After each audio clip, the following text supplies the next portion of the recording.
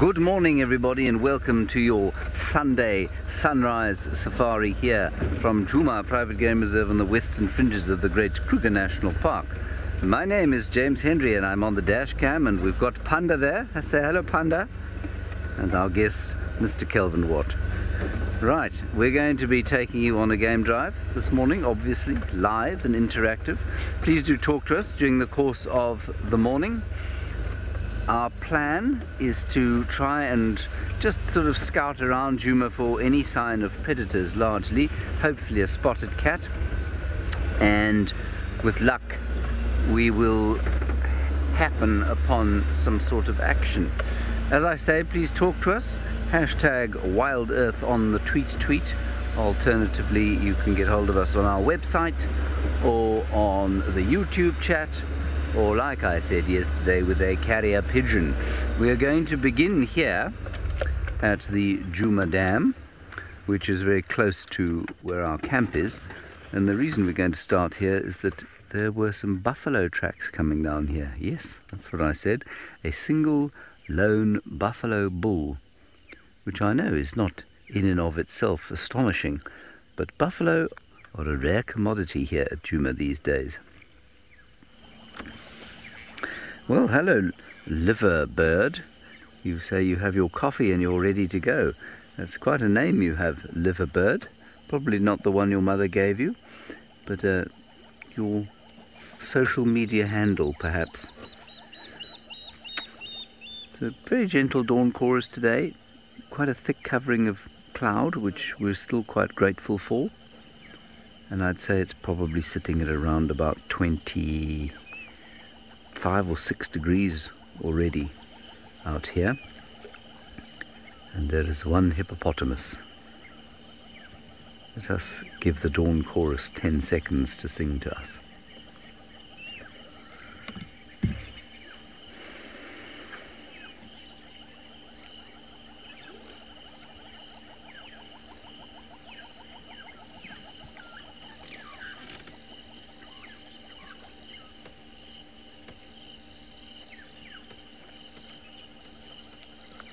So you can still hear quite a few crickets going. And then you can hear a black-headed oriole, two of them, having a little chat to each other. And then there's a hornbill going.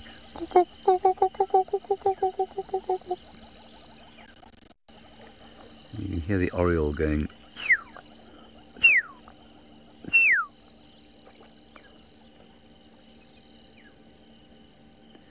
Otherwise fairly subdued here for Sunday. All the animals and birds are still asleep.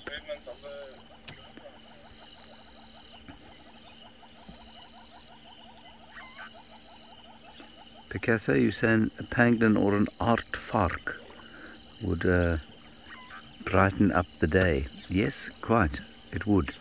You know, when I was a guide guiding guests, the initiated would arrive and you'd say, well, what do you want to see today? And they'd say, oh, show us a pangolin and an aardvark, and then look at you as if they were very smart, which of course I suppose they were, but one never wanted to be asked that in front of international guests who didn't know what they were. Okay, Panda, there's a beautiful woodland kingfisher here. Would you mind having a look at him there? There we go. Very nice. He's just wondering if there isn't perhaps some delicious invertebrate in the grass below that he can apply that dagger-like beak to. That's a pretty thing. And if you're interested, the tree he's sitting on is Senegalia burkii, or the black monkey thorn. Vicious tree, very angry.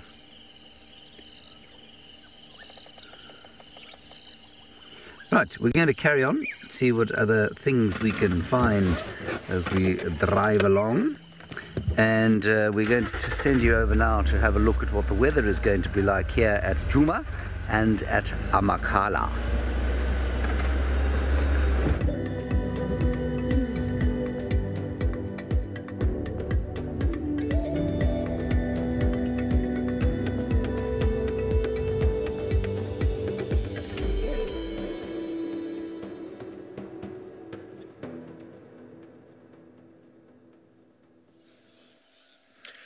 Good morning, everybody. Hello. Wherever you are, warm welcome. You're here live with us here at Amakala Private Game Reserve in the Eastern Cape, South Africa.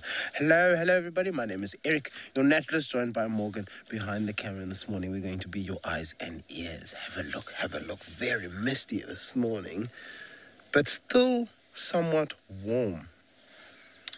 It's a decent temperature. I mean, I've got one jersey on and a jersey and a pullover, and I can already feel I am getting a bit warm. But when we move through the air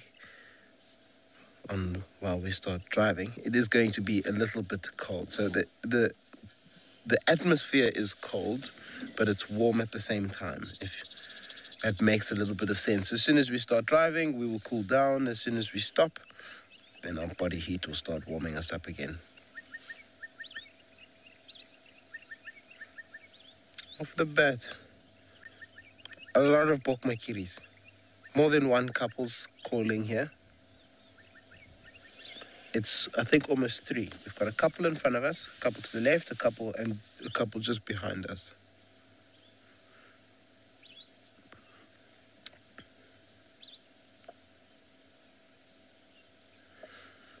Anna Maria, I'm also interested to see what Sunday morning is going to bring us and what we're going to bump into this morning.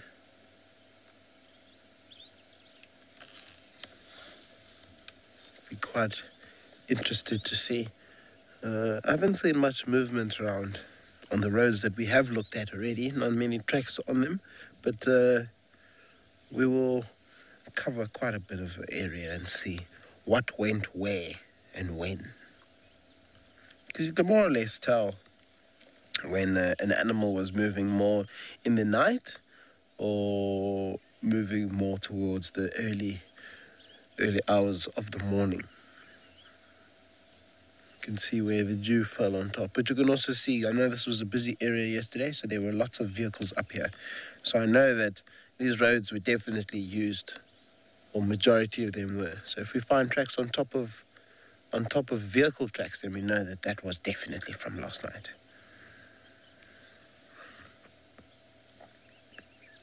We're going to move off and start our search party. In the meantime, we're going to send you back up to James, who's doing some birding.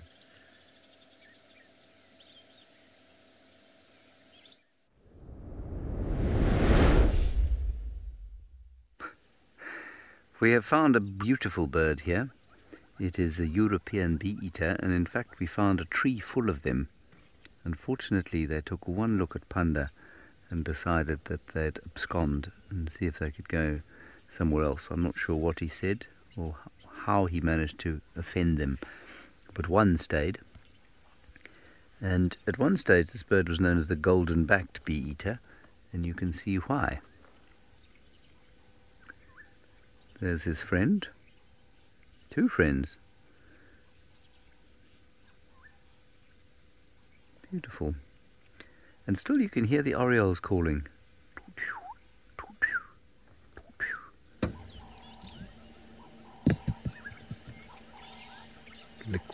Liquid call. And you'll slowly start to see now the birds that migrate, they'll begin to mass. And so you'll see groups of starlings sitting on trees, not starlings, the swallows sitting on trees together, groups of these guys sitting on trees together. And they're not quite going to leave yet, but they're starting to think about it. Certainly the temperature is not going to give them any indication that the autumn is on the way, but the day length is going to do that for them, and that's what will trigger the instinct for them to start to fatten up and then fly off to the north.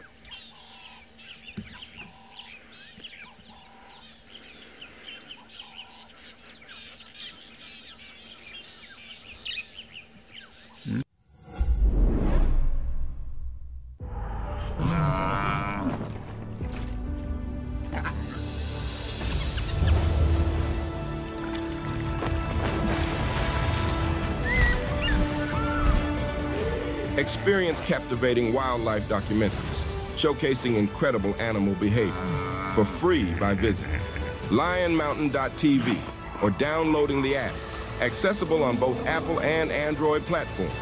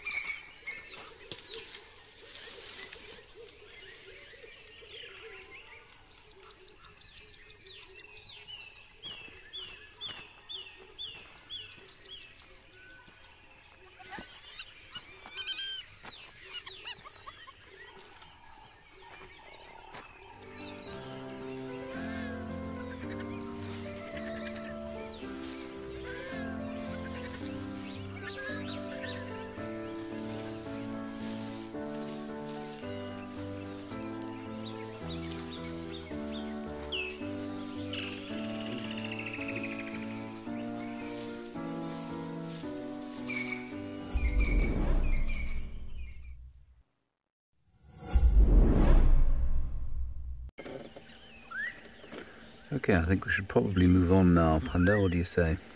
Yep.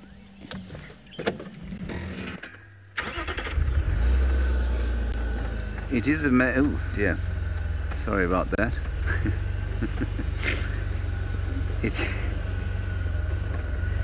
Yeah, Blue Waxville, you say you love this time of year for birding.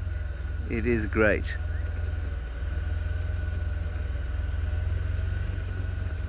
Let me see if I can find those helmet shrikes. No, they've moved off. Good.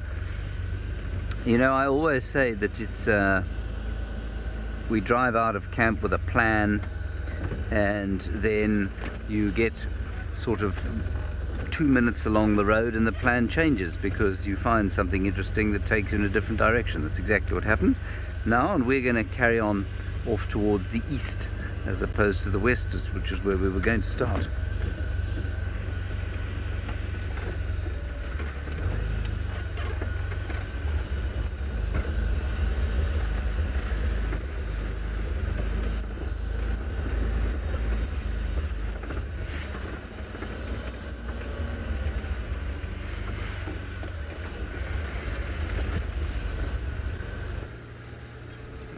Well, a very good morning to everybody watching from Djuma Private Game Reserve.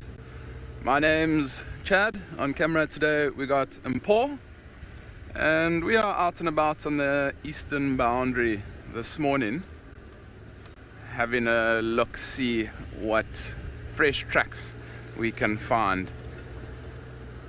We don't have a specific plan this morning, but we're just taking it nice and slow, driving around, seeing if we can find any fresh signs of any cats that might have been out and about last night, and then we will decide to follow from there.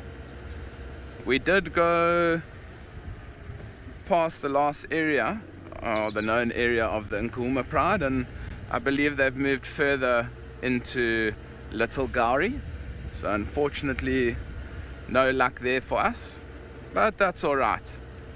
We never know what else we can come across. And excuse me, it's quite a nice, like, overcast It's a little bit misty here on Djuma.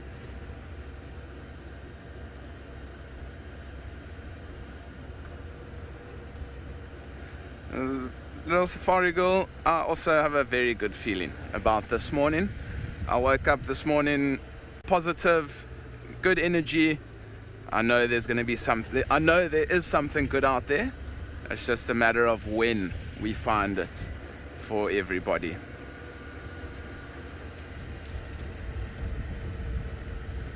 And we got no set expectations this morning. We're just gonna be enjoying our time out in the bush. Whatever we come across is amazing, waiting for that beauty of a sighting that's out there for us.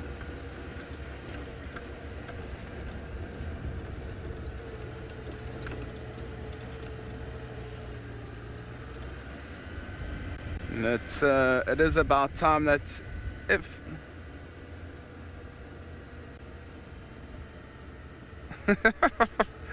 Darkman Lover, thanks much for that comment.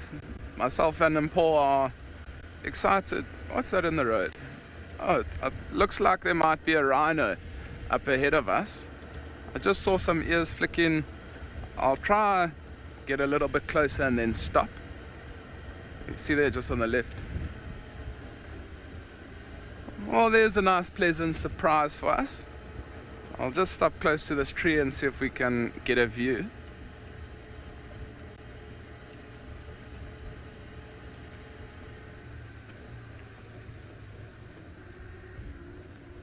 Oh, and sorry, I'm gonna just try stop here. If you give me 2 seconds. Sorry, there's a hyena also.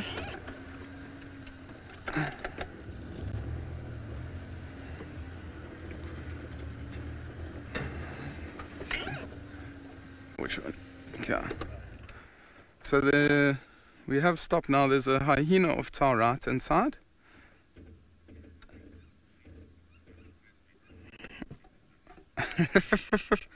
Thanks very much, Leopard Lover. I do hope so too.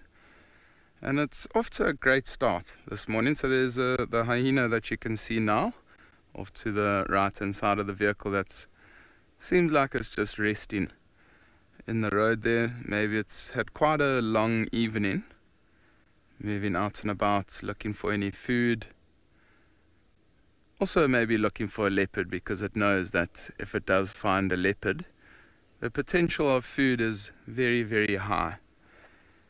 It can steal carcasses from leopard. If there's a leopard in the tree with a carcass, often it will wait for that leopard to drop the carcass. And see, it's just grooming itself. There's quite a lot of moisture in the air this morning. I was saying to St. Paul earlier, it's very, very humid. It's almost like the air is trapped in by the clouds. But I think once the clouds do burn off, it's going to be an extremely hot day today. But how beautiful is that? Lots of hyena luck in the last couple of days.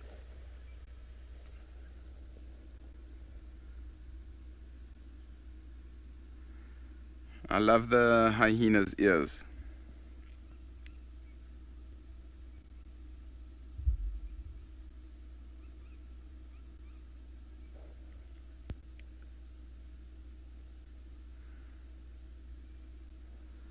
Just looking at this hyena, it looks like it was listening to something, but now it's put down his head.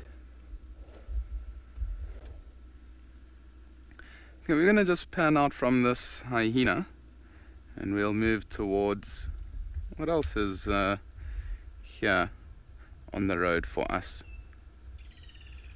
A beautiful woodlands kingfisher calling there in the background. And there you can just see a nice big rock on the side of the road.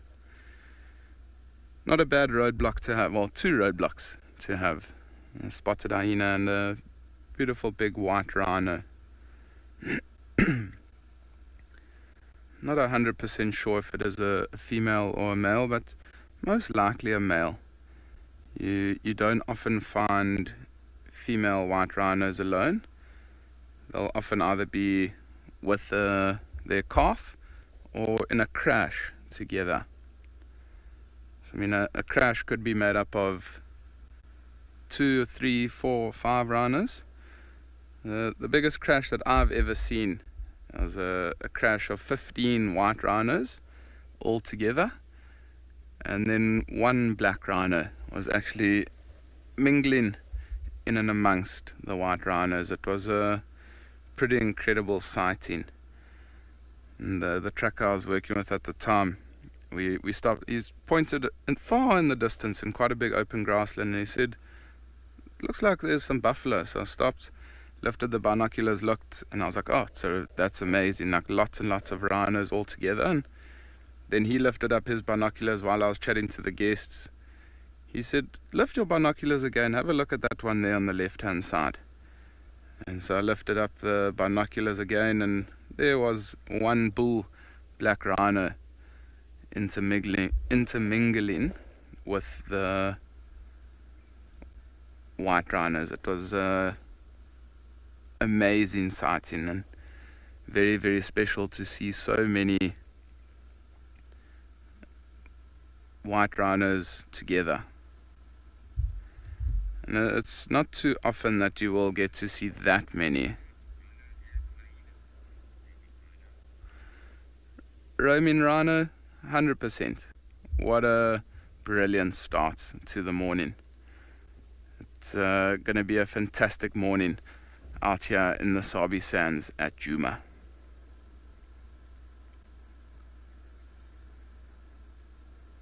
Always amazes me at these white rhinos, or just rhinos. I mean, have a look how those ears are moving in different directions at different times, always aware of what is happening around.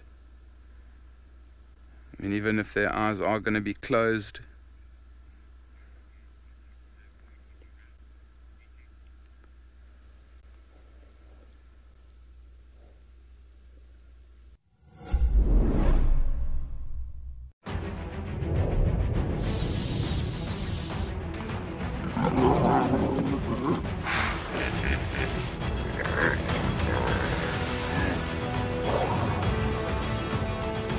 Experience captivating wildlife documentaries showcasing incredible animal behavior for free by visiting lionmountain.tv or downloading the app, accessible on both Apple and Android platforms.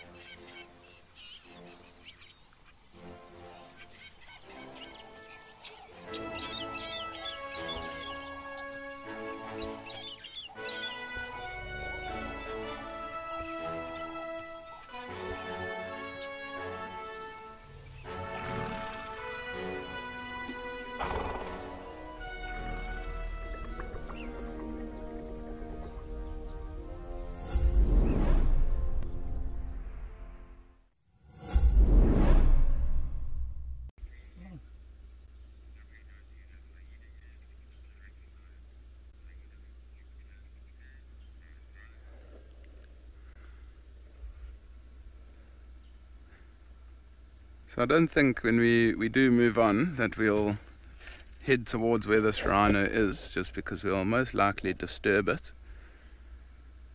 But I'll try maybe in a little bit just reposition. Maybe we are able to get another view of him. And apparently this hyena that we with at the moment is a unrecognized hyena from the Djuma clan.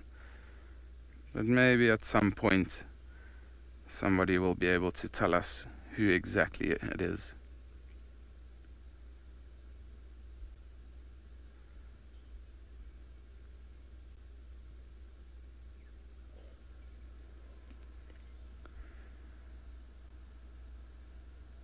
That rhino seems very, very cozy where he is right now, and I don't think he's going to get up anytime soon. Most likely going to take full advantage of this cooler morning just to rest before it starts to feed.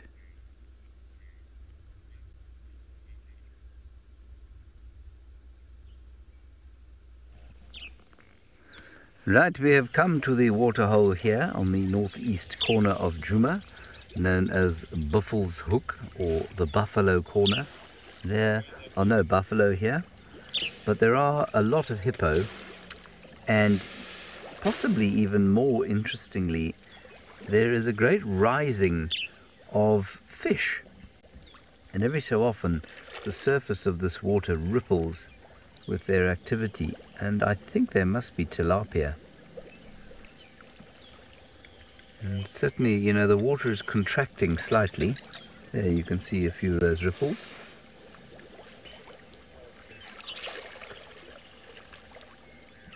And so perhaps there's just a bit less space for them to be in. And they're tiny little tilapia. They're probably about, I don't know, call it 3 or 4 inches long, 12 centimeters or so. And I remember seeing them for the first time in the drought of 2015-16 when the Egyptian geese decided to forsake veganism and they began to eat these tilapia, which they're not supposed to do. They're supposed to be totally vegan, like panda. Rachel Barry, good morning. You say you're sorry you're late. Talking to us all the way from New Zealand. Thank you for talking to us from New Zealand. It's lovely to have you with us. I guess you've been, I don't know what you've been doing. What time is it there? It's probably just after lunch. Maybe you had a big Sunday lunch.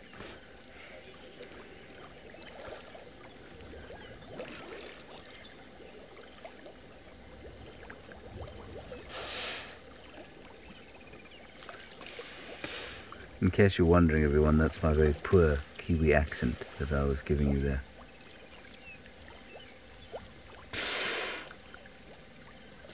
Very peaceful here.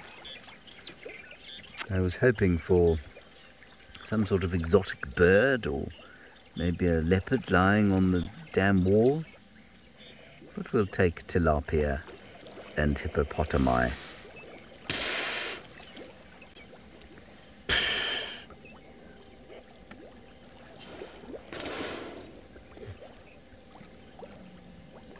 Okay, Dusty, you say that you would like to see lions, cheetah and leopard today. Well, you don't have a huge wish list at all, do you? No. Lions, cheetah and leopard. All right, Dusty. Panda, would you like to find some lions, cheetah and leopard for Dusty today? I would love to. They're now overexposed on the dash cam. I'll have to sort that out.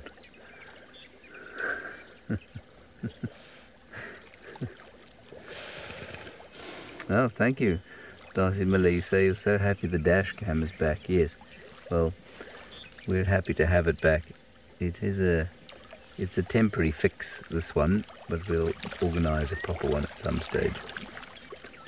Now, did you see those fish rising there? That was because the three-banded plover flew over the top of them. It's not a bird that eats tilapia, but they're probably not very good at ornithology, the tilapia. And there's also a grey heron just coming into view now, the other side there. That grey heron will be very excited at the prospect of devouring tilapia. Oof. And I've just watched a green-backed heron fly off, or striated heron. There's lots happening here. Lots happening at Buffalo Corner Dam. Catch us a fish, Mr. Grey Heron. Your Sunday morning kippers for breakfast.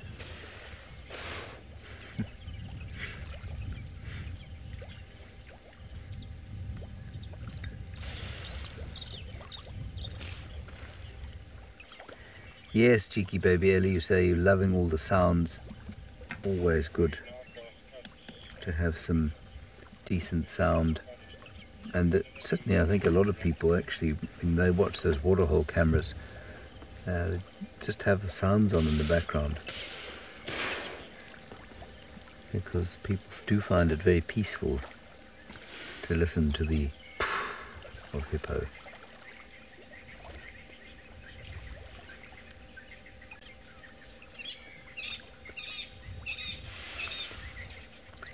It's also quite restful to listen to the crested francolin when it's calling, but only if it's calling quite far away, like that one was. When it's calling right next to you, it's a little bit like being hit over the head with a pan.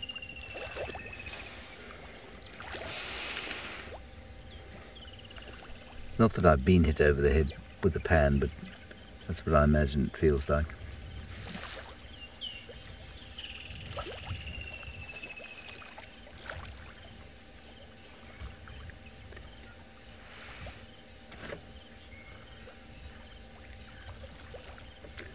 Hello Liam, we were wondering what kind of fish we get here. Sharks? Dorado? No, I'm being facetious, Liam. We get two kinds, well, we get two groups of fish. We get the catfish and the tilapia, but I think there are probably quite a few species of both here, 2 or 3 species of both. But I'm afraid further than that I can't help you. Down in the Sand River, which is a flowing river, and probably the Sabi River as well further south of that, you'll definitely get tigerfish every so often. They've been caught around there. And maybe yellowfish, but the odd carp maybe. But here in the static waters, you'll only get tilapia and catfish. And the great question, Liam, is always, well, how on earth did they get here? Because we know that this dam dried up completely for many, many months. And if a waterhole dries up just briefly, then sometimes or quite frequently, the catfish will be able to form a mucous membrane around themselves and actually survive in the mud.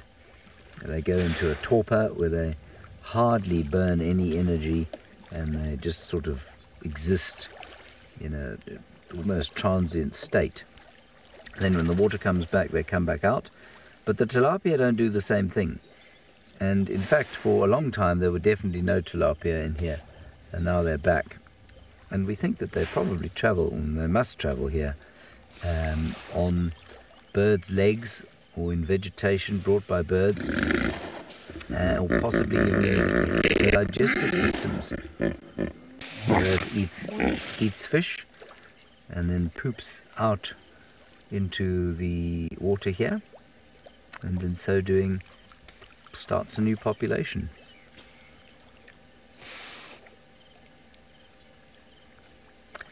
Right. Panda, shall we move along? Yep. Very good.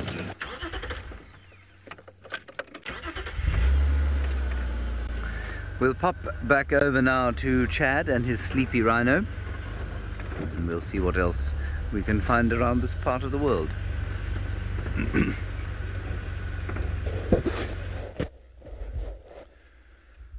Thanks very much, James, and indeed this is definitely a sleepy rhino. We have just repositioned a little bit, but I couldn't loop around to get a much better view, but this is perfect. I mean, this rhino, I don't want to disturb him while he is taking a morning nap.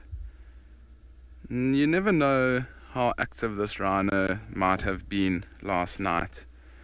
With that storm 3 days ago, lots of rain, washed away his scent, and being a territorial bull, I mean, I had quite a good look now, and it does look like it is a male just by looking at the sheer size of him.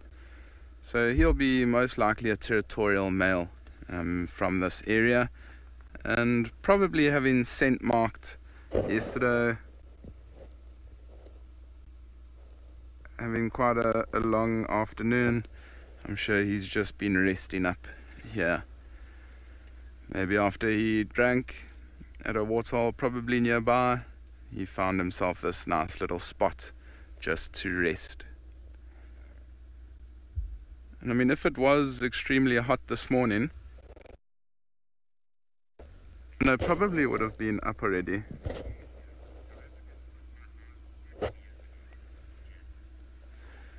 Janlin, welcome to you. Thank you very much for tuning in, and I'm glad you found WildEarth. It's a fantastic show, and if you do have any questions or more comments, please do send them through. We'd love to get to know you a little bit more and answer any questions you might have for us. And I hope you will enjoy the show, and hopefully one day you will be able to come to South Africa and experience this all for yourself in person. It is quite nice also just to sit with this rhino. I mean, the vehicle's been off now for 10 or 15 minutes, and we've been listening out for any alarm calls. We haven't heard too much, but this rhino also doesn't seem like he is going to go anywhere. I was going to drive up this road and then take the next road, but I'm not going to disturb this rhino. I'll rather let him just rest and enjoy this cooler morning. We'll probably turn around and then take the road just behind us.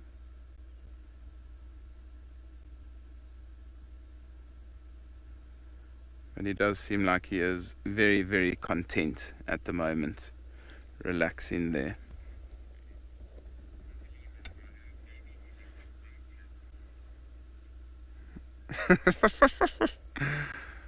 Autumn, he might be collecting road taxes, and that's why I don't want to go past him, because then I will have to pay. So I will rather veer off the highway and I'll go a different route. Hopefully we do find another roadblock, maybe of some cat. Hopefully they're not collecting any taxes. But maybe if we can just zoom in a little bit and pour to the horn. We'll try to zoom in. I was just having a look through my binoculars, and you can actually see quite a lot of, I mean, it looks like he might have been fighting, or he could have even been rubbing up against a tree. Sometimes they will try and sharpen their horns on trees. I know he has been dehorned, but I mean, you can see that it almost looks like it's been through a bit of the wars. Lots of little scratches and nooks taken out of that horn. And I mean, being a territorial bull, he'll definitely have to fight off some males within this area that might be trying to take.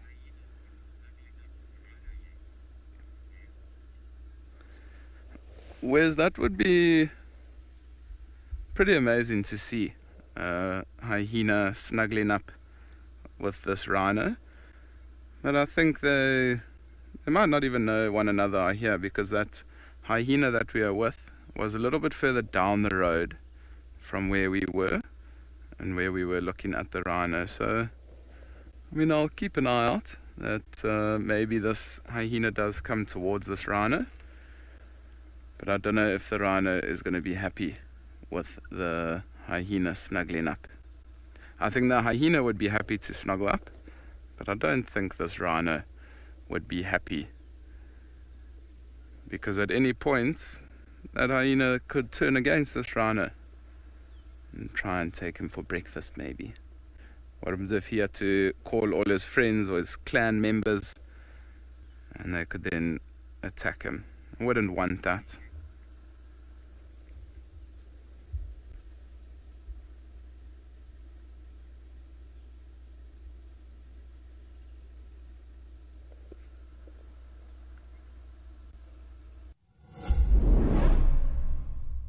We've got a refreshing splash of entertainment this March.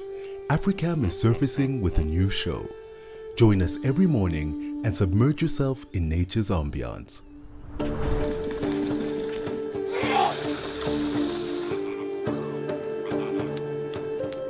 Watch it live and transport yourself to the finest watering holes across Africa. WildEarth, connecting with nature.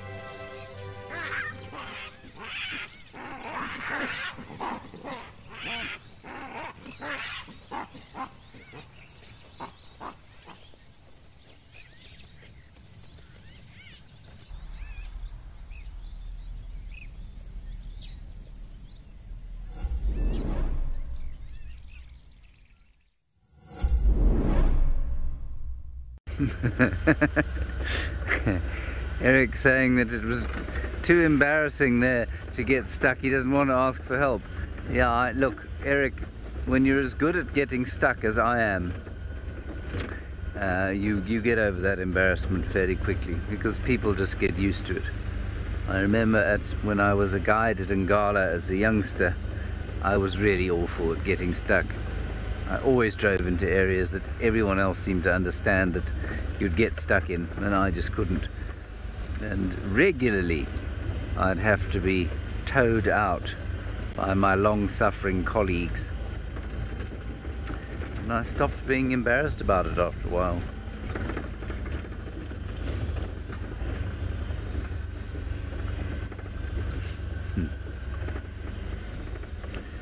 It's good that you're able to admit it though, I suppose.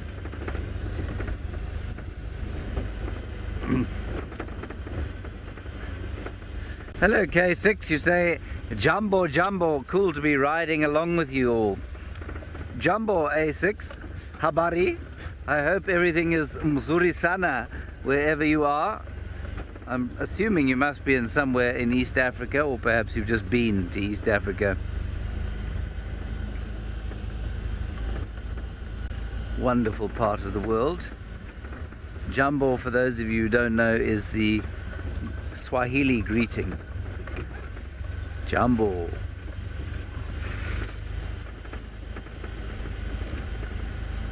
And if you're a tourist, it's followed closely by Hakuna Matata,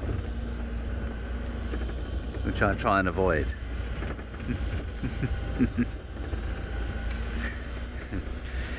We've come down a road called Hyena Road, which is little driven, and I've only come down here because I haven't found tracks of a female leopard, or indeed any leopard, yesterday, and I was hoping that maybe Tlalamba, Queen of Djuma, was hanging around here with a kill sitting in a tree with her lazily washing her face next to it on an exposed marula branch.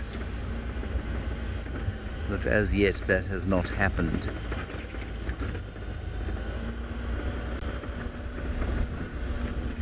Yes, Catherine, you say you wish we could see black rhino at Djuma. I don't know when the last time a black rhino was seen at Djuma. But you can see them at Amakhala. Black rhino have been reintroduced there, so they are there. They are always going to be fewer and further between than the white rhinos.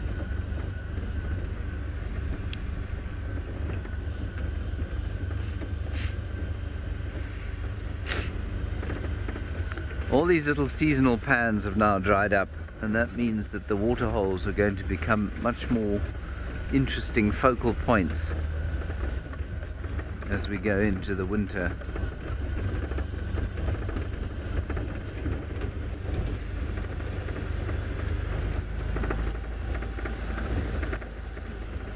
Anyway, we'll reassess our route when we come to the end of this. Oh, you know what is quite interesting? Maybe there's a closer one. No, let's go back here. Let's just quickly, if you don't mind, Jarrett, I'm just going to have a quick look at something here, unless Chad has managed to find himself something utterly astonishing.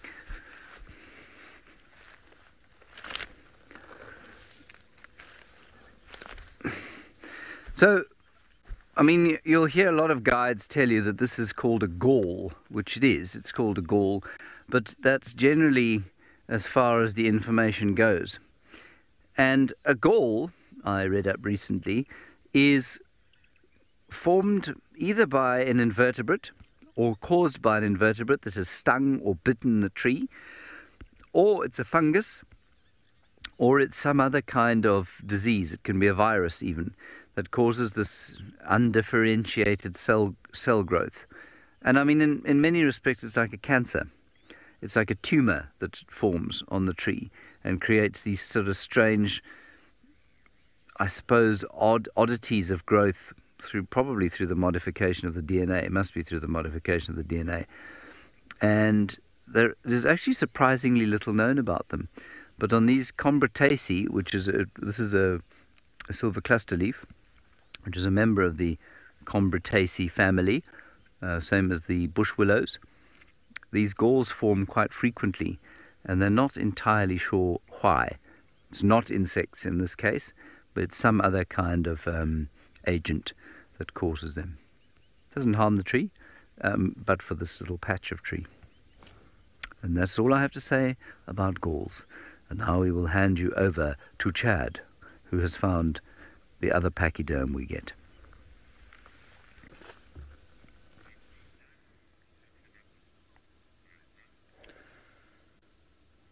Yeah, so we left the rhino and hyena, and we took the other road, so we didn't have to pay those taxes, and look what we've found.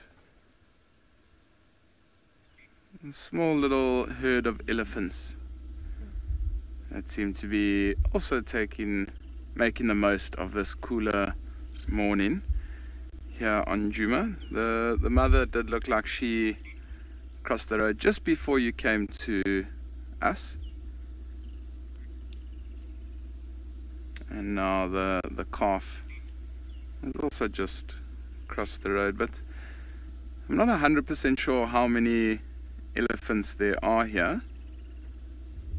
And we're just sitting, watching and enjoying. It's amazing. Over the last couple of days that I've been here, you can go 2 days without seeing any elephants, and then elephants are everywhere, and then you don't see them, and then you see them, and quite incredible how they can move quite quickly, and they're seen when they want to be seen. Sometimes you see them, sometimes you don't.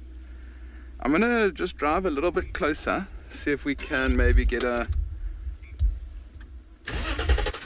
another view of these elephants.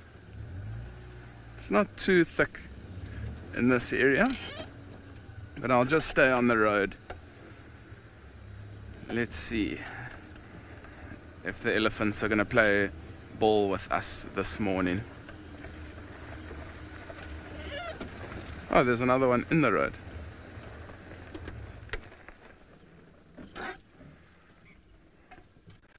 You can see quite a young elephant. I mean, you can see those tusks have just started to come out. And as we were driving towards it, it just shook its head a little bit. And it's almost like a showing off. Sometimes you'll find that younger elephants like this often have a little bit of an attitude. They'll often do whatever they like and try and put their ears out, trumpet at you, and sometimes mom will just come towards it and communicate with it to come closer. Darcy Miller, it's always lovely to see elephants.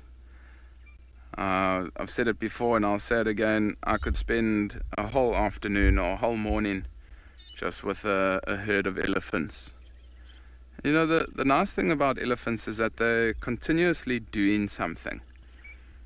I mean, within a herd there's some that might be playing around with one another, some are feeding, some are sleeping, some are throwing dust on themselves, some of the youngsters are playing around with one another. There's always something going on with a herd of elephants. Whereas a lot of the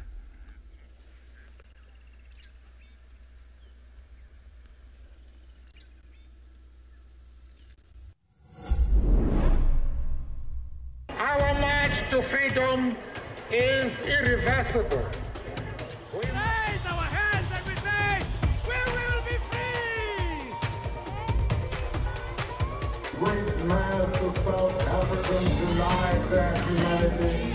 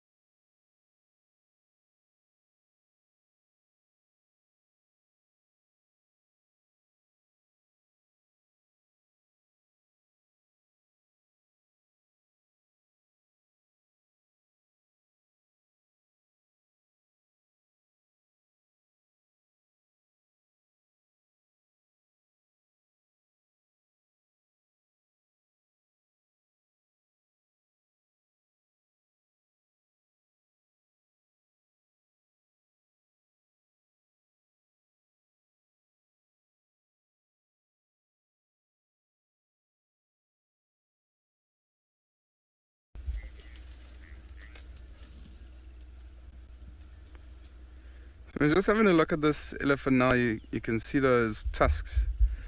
And they say that elephants' tusks will start to grow, or you'll start to see them at around about a year old, maybe just over a year. And so, I mean, looking at this elephant, probably somewhere around 4 years old, 4 or 5 years old. I mean, those tusks they're not massive, but they've definitely been growing for some time.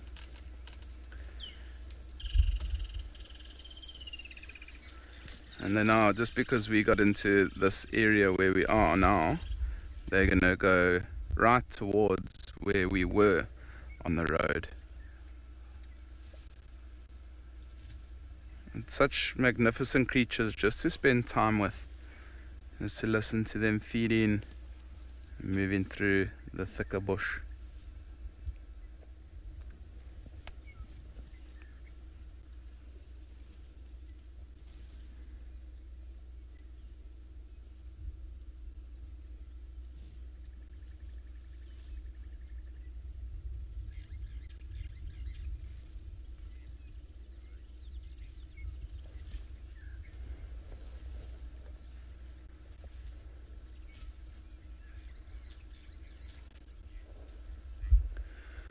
Okay, well, I'm just going to try and turn around here in this open area.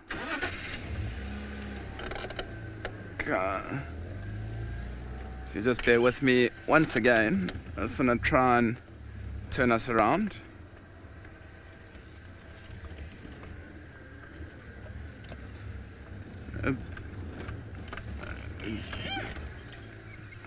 Let's see. Be good. If it is your dream job, you should go ahead and follow your dreams. It's your dreams can become a reality. I promise you that.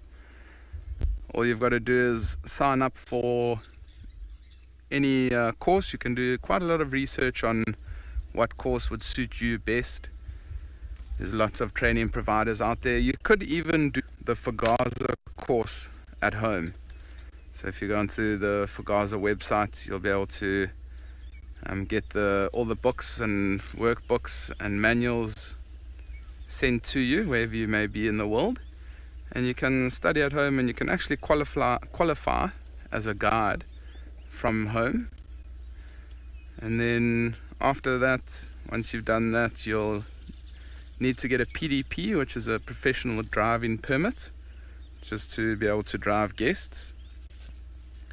You'll need a first aid qualification, and then you're A for away. Then you can start living out your dream. And I mean, also, if you are wanting to do a longer course, you can go to a training provider that does a 3-month course, a 6-month course, a year course, 2-year course, just depending. I mean, personally speaking, myself, I went to a nature training provider called Bejan Nature Training, which is in northern KwaZulu-Natal, and I did a 2-year course. I did marine and terrestrial, so I'm a qualified marine guide as well as a terrestrial guide. I did lots of walking trails. I did first aid courses, level 1, 2, and 3. Did tracking with an amazing human being called Colin Patrick. I did a tracks and science course as well as a trailing course. So, I mean, those two will differ. The tracks and science courses identifying a track. So they circle, say, 10 tracks, and you have to walk up and say, okay, this is a leopard, that's a starling track, this is a lion. And then a trailing course is actually following the animal. So you'll find, say, for instance, rhino tracks, and then you'll get off the vehicle, and you'll be walking in front, and the assessor will be behind you, and then he assesses how you follow that track. So your decision making and where you want to go, why you want to go that way. And so I was also able to then get a tracking qualification. But talking about trailing and following animals, let's head over to Eric Namakala and see what he is tracking.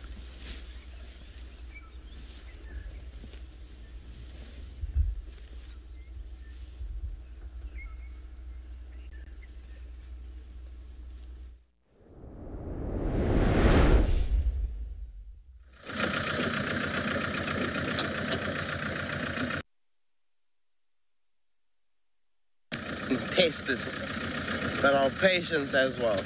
He's found themselves at the very crest of a hill, or this little hillside, and they're at a place where not very easily seen. There's a road going down here, there's a road going there, and there's another road going here, and there's another road coming up on top, and they are right in the middle. There's a fair amount of thicket, so that is also making it just an extra bit difficult to try and find them. Oh, we've got a bit of a traffic jam here. Traffic in the bush, traffic in the bush. Everyone on the morning safari. We're all just trying to see where we're going to be able to get a little bit of visibility on our felines. Making it very difficult for us. But that's what it's like being out here in the wild. Animals don't always make it very easy for you. Definitely not. But I'm sure it's a lovely, cool day. I mean, not too upset with them. I do believe I suspect they're going to keep going. Somebody did see them moving from one place. That's where they were first seen. And because it's lovely and cool, there is still that option that they may still keep going. We'll cross fingers, cross our toes, nostrils and eyes that happens. And they get lucky. In the meantime, we're just going to enjoy being out here, listening to the birds, the other animals, the smells. It smells very fresh. Keegan, no. Well, I actually don't know. There is signs of him coming this side. So there are tracks that we're seeing of him coming back this side, but I haven't seen what the group looks like. We didn't manage to get viz on them, so we're not actually too sure if he is with them or not. I hope that he is, because this is now week almost 4 of him being away from the Pride. It may be even longer, but to my knowledge, maybe week 3. Could be week 3 or could be week 4, I'm not too sure. But it was quite a while ago that he was reported last seen with the herd. Not the herd, the Pride. The Pride of lions.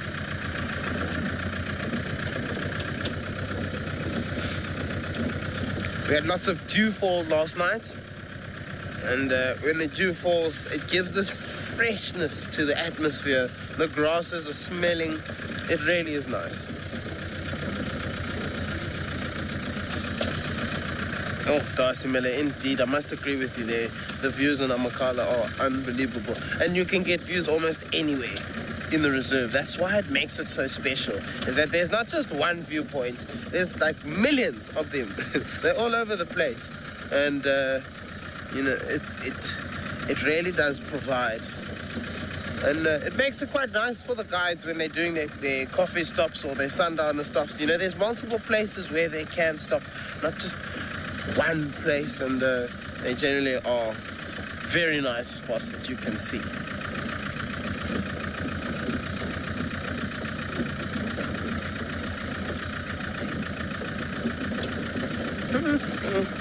Well, I wonder now.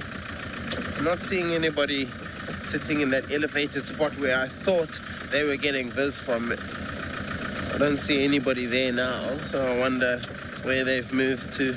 But I'm sure we'll soon find out. We'll keep bumbling around in this area until something happens, I'm sure. They must come down. There's a whole herd of zebra for them here. Well, these zebras got the memo, they're moving out. They won't be here for too long. I can see them there in the very distance, and they're going over that hill. And rightfully so. Be in your best interest to do so.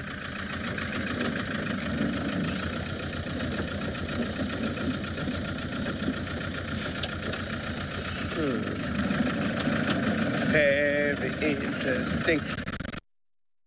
There's no... And oh my goodness, that Three Amigos was an amazing sighting. Absolutely amazing. I think that was the best one to this day.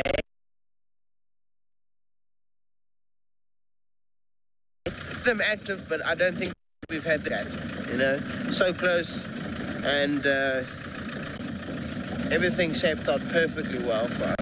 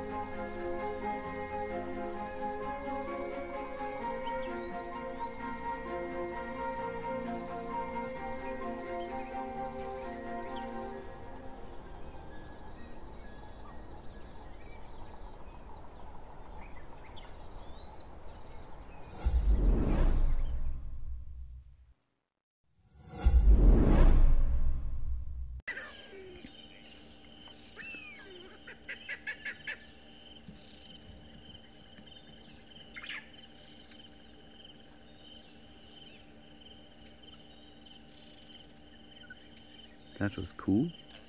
Welcome back to those of you who've just rejoined us. We're sitting with a pair of Wahlberg's eagles here, and Mrs. Wahlberg is singing now to her husband, Mr. Wahlberg.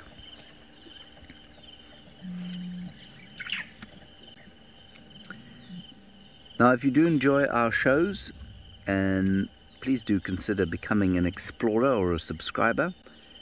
You can do that by going to WildEarth.tv and following the instructions there. Alternatively, as some of you will know, this is not a cheap thing to broadcast on a daily basis. High definition from the wilderness. So if you'd like to help us in our mission to connect people with nature, you can do that by going to WildEarth.tv/donate. Any contribution is useful. Thank you. Seems like it's eating something. Oh. Nice, Panda. Panda reckons Mrs. Wahlberg is eating breakfast.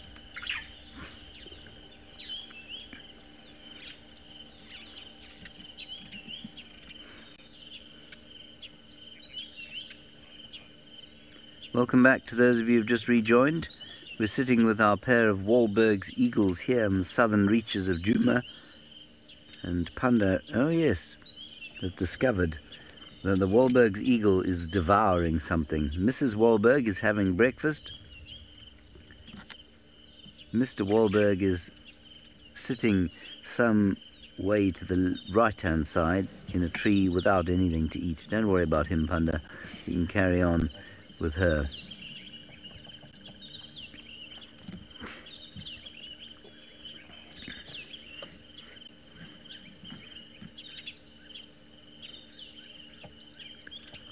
Almost impossible to tell what she's got there. They eat a lot of reptiles and small mammals. Anna-Marie, you say you'd love to see baby Wahlbergs. Yeah, by the time you do see a baby Wahlberg, it's normally the same size as the adults. It's just got slightly different plumage.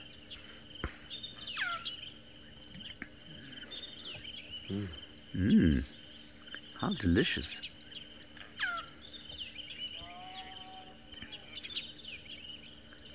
Right, well, that's a pretty good predator we found, but Eric has topped us with some furry predators down at Amakhala.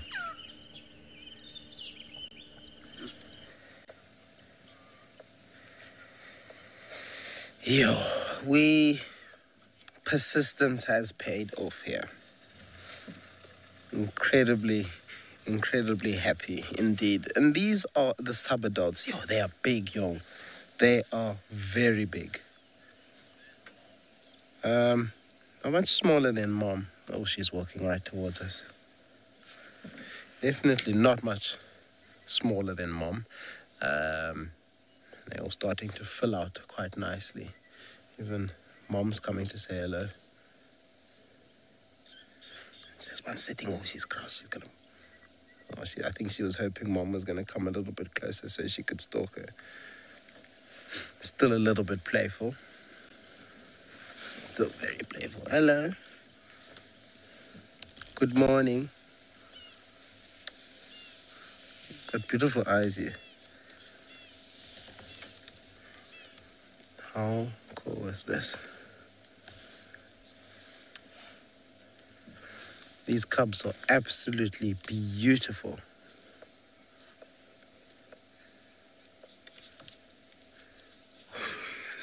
Look at this. Is she stalking her aunt? Oh, she gave it up.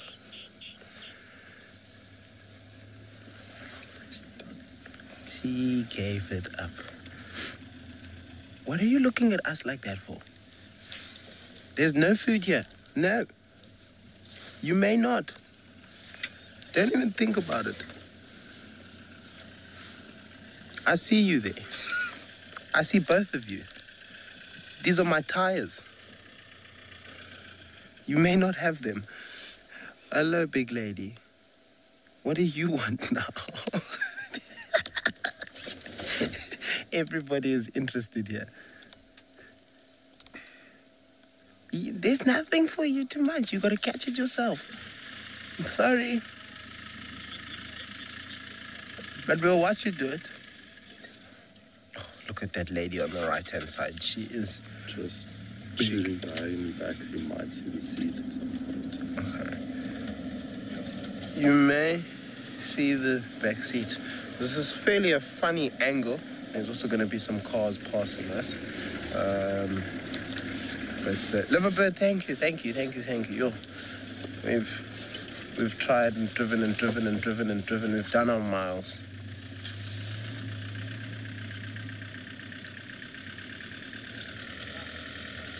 See how they're starting to blend into the grass there? Absolutely amazing. And some of them are a little bit darker than others, but that's just how the genes are and how the genes are distributed. And some will be darker. And I see Mom is definitely darker than the rest of them, and you'll see her. She's second from the front there.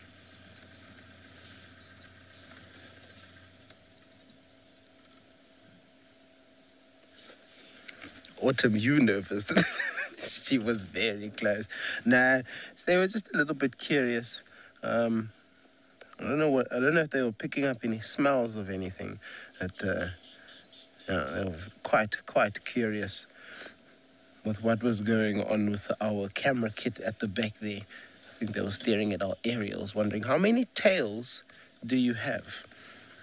The answer is 8. We have 8 tails because there are 8 aerials. They do look like little springy tails. Wow, we. I always say it, persistence pays off. If you are patient enough, anything is possible. You just gotta put your mind to it and say that there's no other way. We're not leaving until we find them. And we weren't leaving until we find them. Right. We're going to send you up to Chad for a check-in.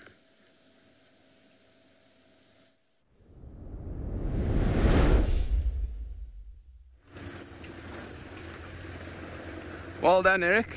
Amazing that you got to find some lions. Very, very well done. Nice that they were walking also towards your car. So we're now coming up towards Treehouse Dam. We just came to see what's happening around. So we'll just stop here and take in the scenery for a little bit. See if we can find anything of interest around here.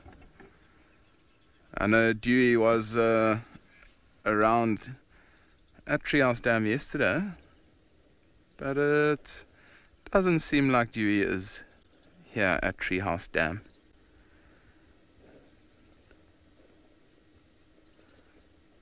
Doesn't seem like there is too much happening around this waterhole, to be honest with everybody.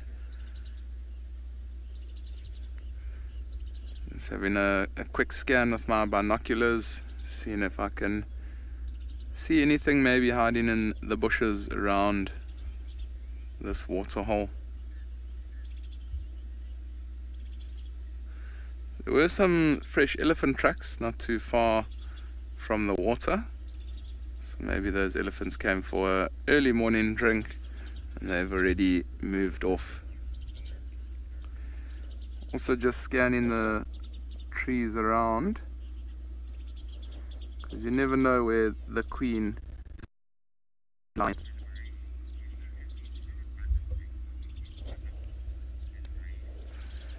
And we definitely have been very lucky with a lot of elephant sightings that we have been having, and also nice to see quite a lot of baby elephants or elephant calves that have been moving on Djuma over the last couple of days.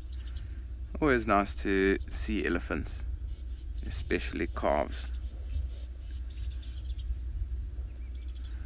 But Paul, I think let's continue. We're going to continue driving, everybody. Let's see if we are able to find anything else. But for now, I'm going to send you over to James, who's on a birding mission.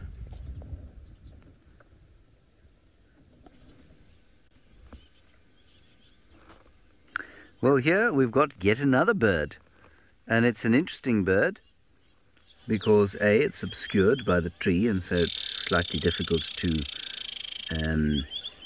identify, but also it's interesting because it's a youngster of a fairly common raptor that we see around here.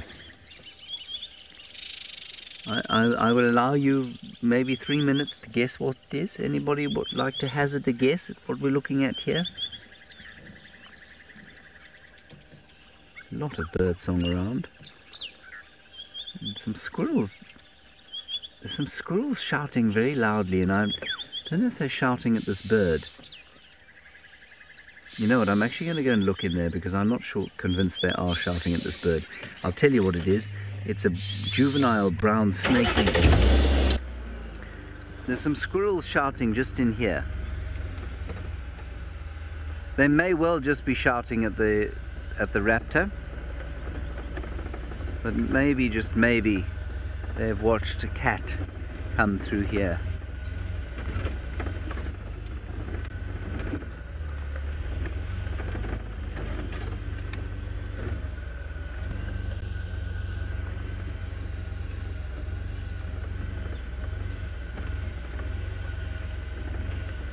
Wouldn't it be nice if we found a spotted kitty in this little grove of tambuti trees?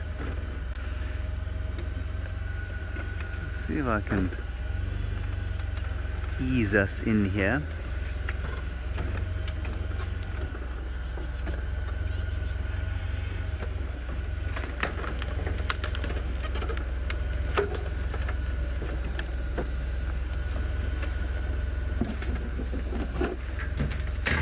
Oops. I did see a squirrel. There's the squirrel. You see the squirrel, Limpo? It's just in here.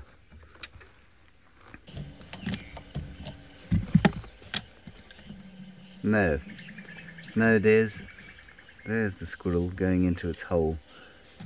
Squirrel alarm calls are actually seldom fruitful. And now they are dead silent.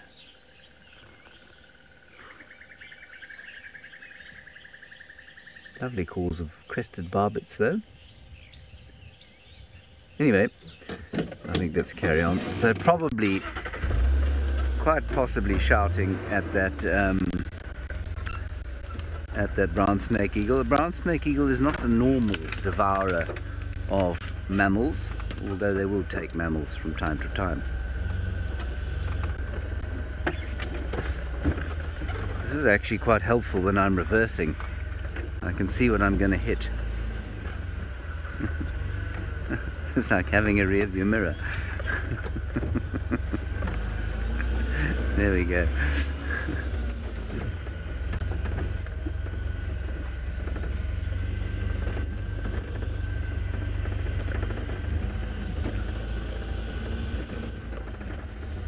Alright, we'll pop out onto the road and carry on.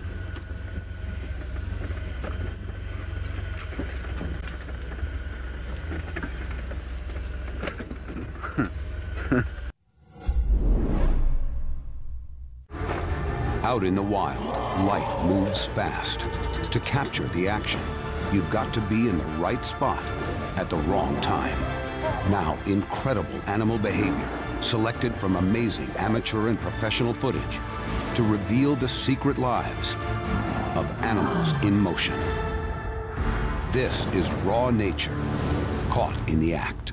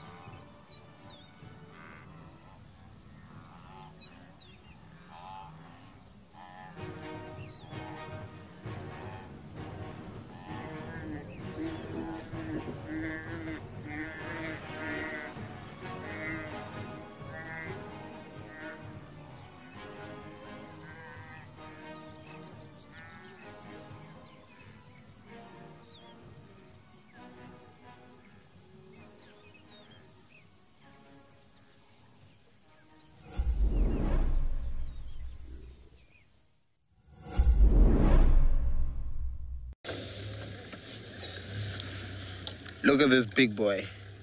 Yeah. He's just like his dad. But I think he's definitely more curious than his dad. From about 8 months old,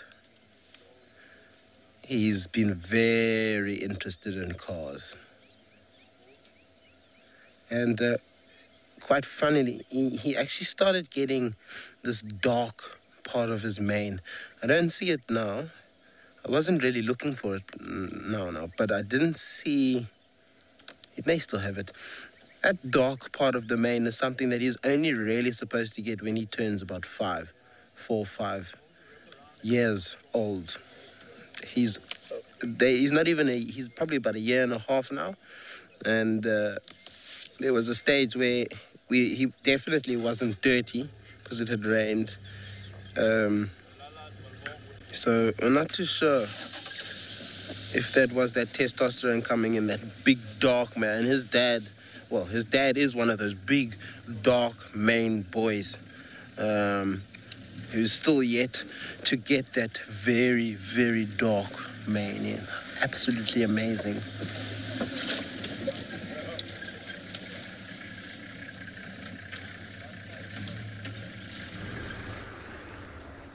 Okay, so the Treehouse Dam, and we drove the southern boundary. So now we are in the western part of Djuma, where we haven't driven this morning, and I don't think James has driven around here. So we'll now drive along this road and see if we can find any interesting tracks that we might be able to follow. Seems like there's been lots of zebras that have been walking up and down in this area, but no cat tracks just yet. Would be quite nice to also catch up with the Talamati Breakaway Pride. We're on Djuma for 2 or 3 days, and I'm not 100% sure now exactly where they have gone, but I'm sure they're doing all right.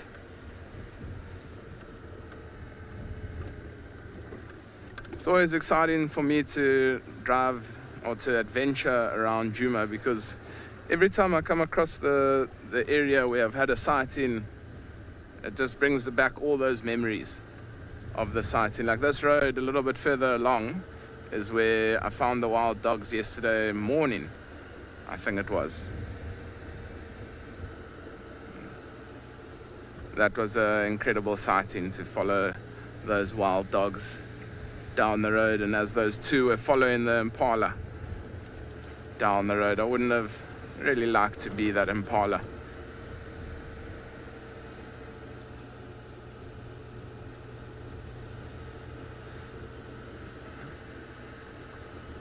Just having a look at all these beautiful trees here in Djuma, the beautiful jackalberry trees, marula trees, some leadwoods,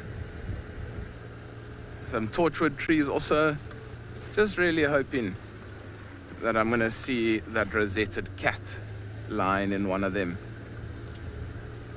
And I believe Eric thinks that he might have driven over something earlier this morning with those lions coming to investigate. And it's always amazing if you're on drive with guests and the lions do come towards the vehicle, and some people for the first time... Oh, it's a little steenbok that was in the road that drove off.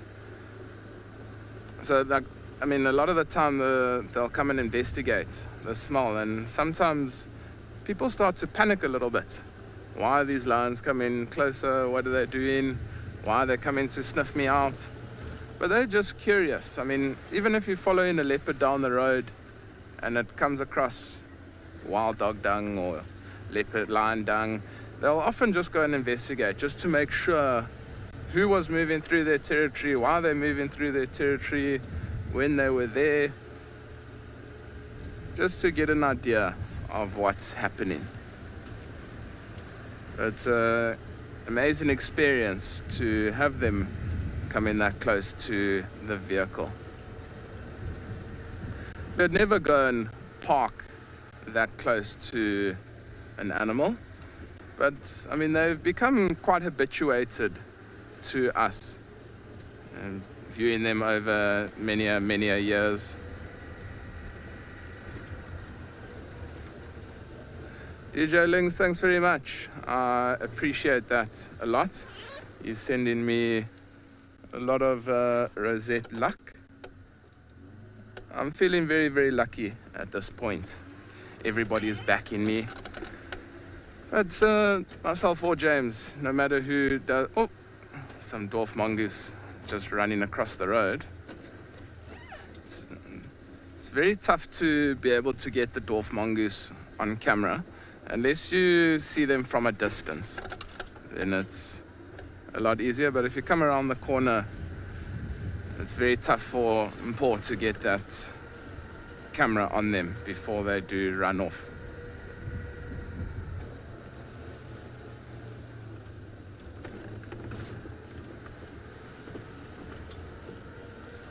Okay, while I'm on the move, heading into the western parts of Djuma, why don't we go check in with James and see what he's up to?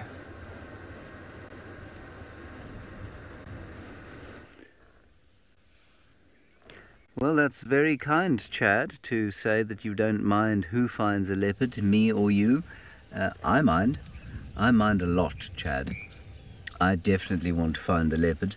I mean, for you personally, yes, I'd like you to find one. At the expense of my finding one? No, I'm afraid not, because I have to leave today, and so, you know, I'd really like to see a leopard myself. That's not a leopard you're looking at there. That is a red-billed hornbill, and it's differentiated from a leopard by the fact that it has this very red bill, which a leopard definitely doesn't have, unless it's been punched in the nose. Now we too are around Treehouse Dam, where Dewey the stick-chewing hippopotamus was yesterday, but I don't see him here today. He seems to have moved on. I'm not sure if Chad had him here earlier.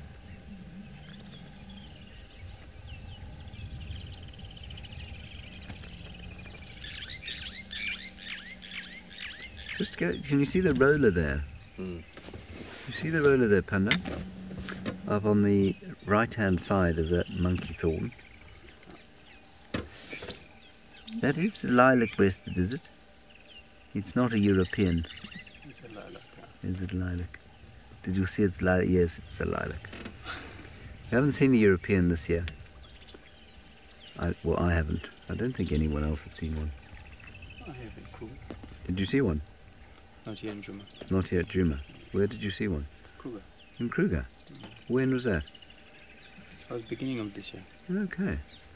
Panda saw one in Kruger at the beginning of this year. Well done, Panda. Panda Tagudzwa Musesani. Wow. Billions glitz. Right, we're going to carry on as I remind you that you should be talking to us using the hashtag WildEarth on the tweet, on the YouTube chat stream, or indeed on our website feed.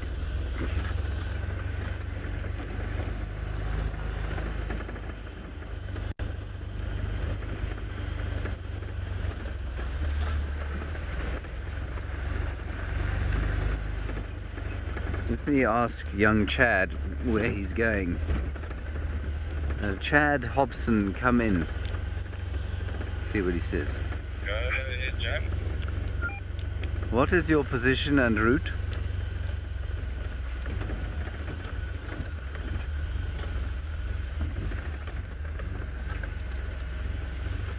James, I'm heading north on Lanites now.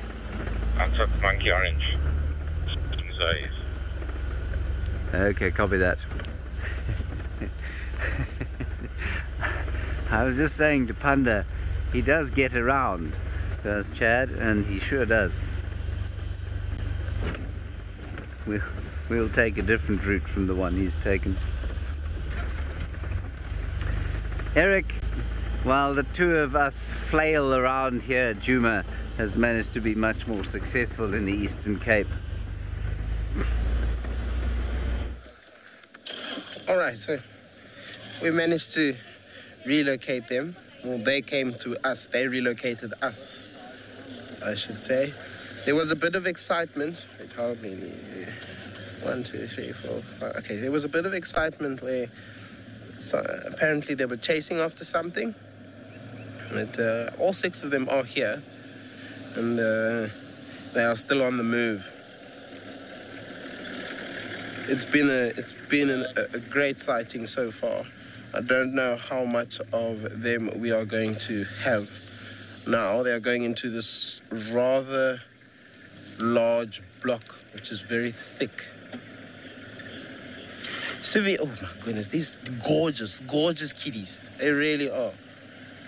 And no, like I said, they're going into this very large block of thicket where there's plenty of game species in there. Plenty. Okay, they all froze. This position could mean that there may be an animal that has been seen ahead, and the first one has stopped. Okay.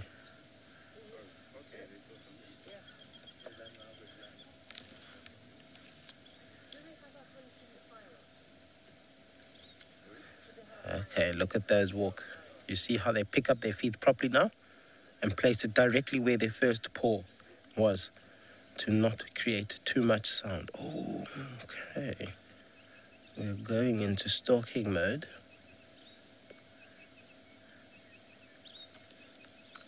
I will tell you, these sub-adults love hunting.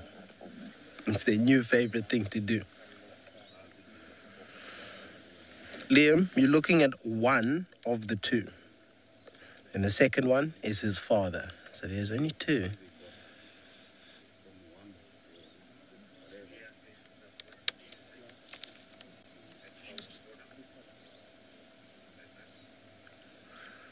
Now they've got to exercise their patience. They've got to be very patient when hunting.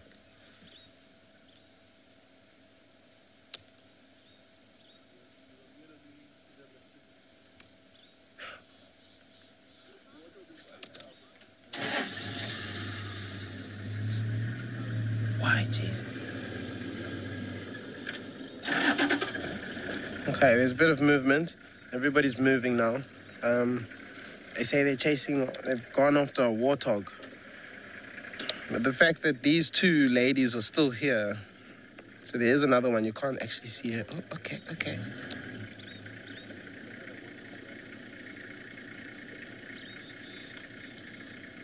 Oh, there he goes. Look. Okay.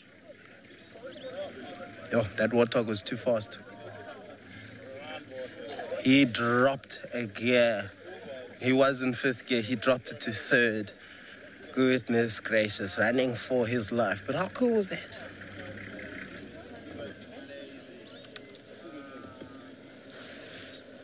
It happens like that, sometimes where they'll be so close. So close to getting there, but they just can't. I've noticed that the cubs sometimes go a little bit too early and can sometimes not ruin the hunt, but they sort of chasing the animal prematurely. And that definitely will get the animal to run. You need to be within strikeable distance. And I think strikeable distance is between that 5 to 10 meter mark. If you're not in that 5 to 10 meter mark, you're too far away. Personally, if you were a cheetah, it'd be a different story because you can go from 0 to 80 in 6 seconds. Sorry, not 6 seconds, 4 seconds. Whereas lions go from about 0 to 80 in probably about 6-7 seconds. So it's just a little bit longer. And in that time, that warthog is gone. So that was pretty cool. You see how she's sitting down now. She's lying. So you're going to see a car going past quick. All right.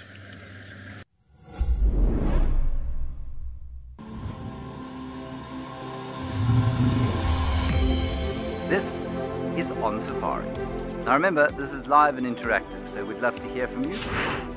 To be having these incredible experiences in this wild underwater forest. It was just one of those things which I don't think I'll ever see again in my life.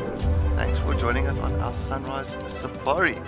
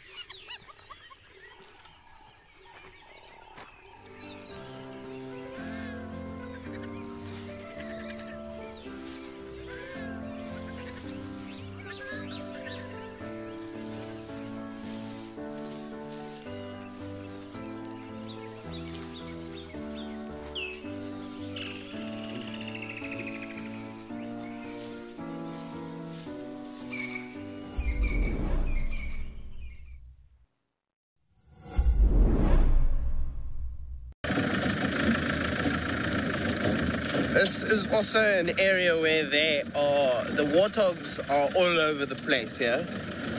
So there shouldn't be any shortage of prey to find. Like they were stalking 2 different warthogs there.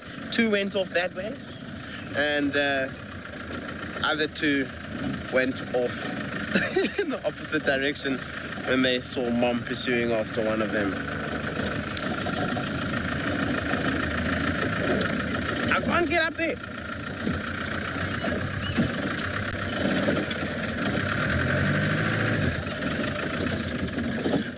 They did miss out on their bacon, Sibi.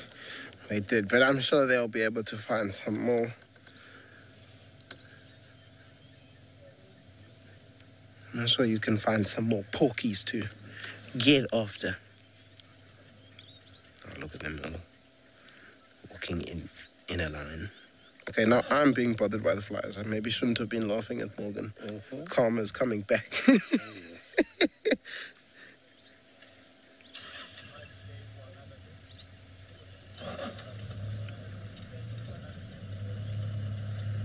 I will apologize again for the vehicles there. We are all parked here in close proximity. The others are moving off. We are still sitting here. Yo, Elizabeth Morgan has done. He has been working non-stop, especially when they come close to the car. It's a little bit awkward. It's not the right angle. But you definitely do want to see their faces when they get close to the car like that, because I love looking at their eyes. They really have beautiful eyes, and the curiosity that they had. I definitely think it's because a lot of the time antelope leave their droppings on the road, and we drive through them, and that smells like the antelope. So I think that's probably why they think that there's something in the car. All right, we're going to continue going up this road, see if we can't find them again. In the meantime, we're going to send you over to Chad.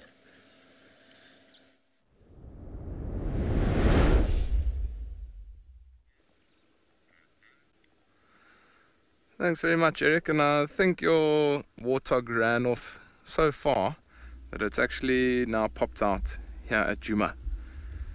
We've got a beautiful small little family group of warthogs here. Nice little open clearing on Djuma. And it's not too often that you will get to frame up on warthogs. They often do run off quite quickly, but we've parked quite a distance away from these warthogs, so they're very, very relaxed with us.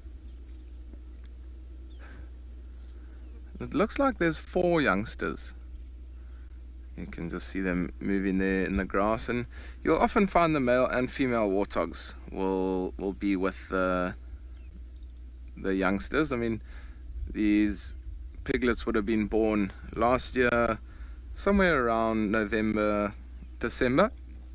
Excuse me, they've got a similar birthing pattern to wildebeest and impalas. So I mean, they'll all give birth generally mid-November to early December, December.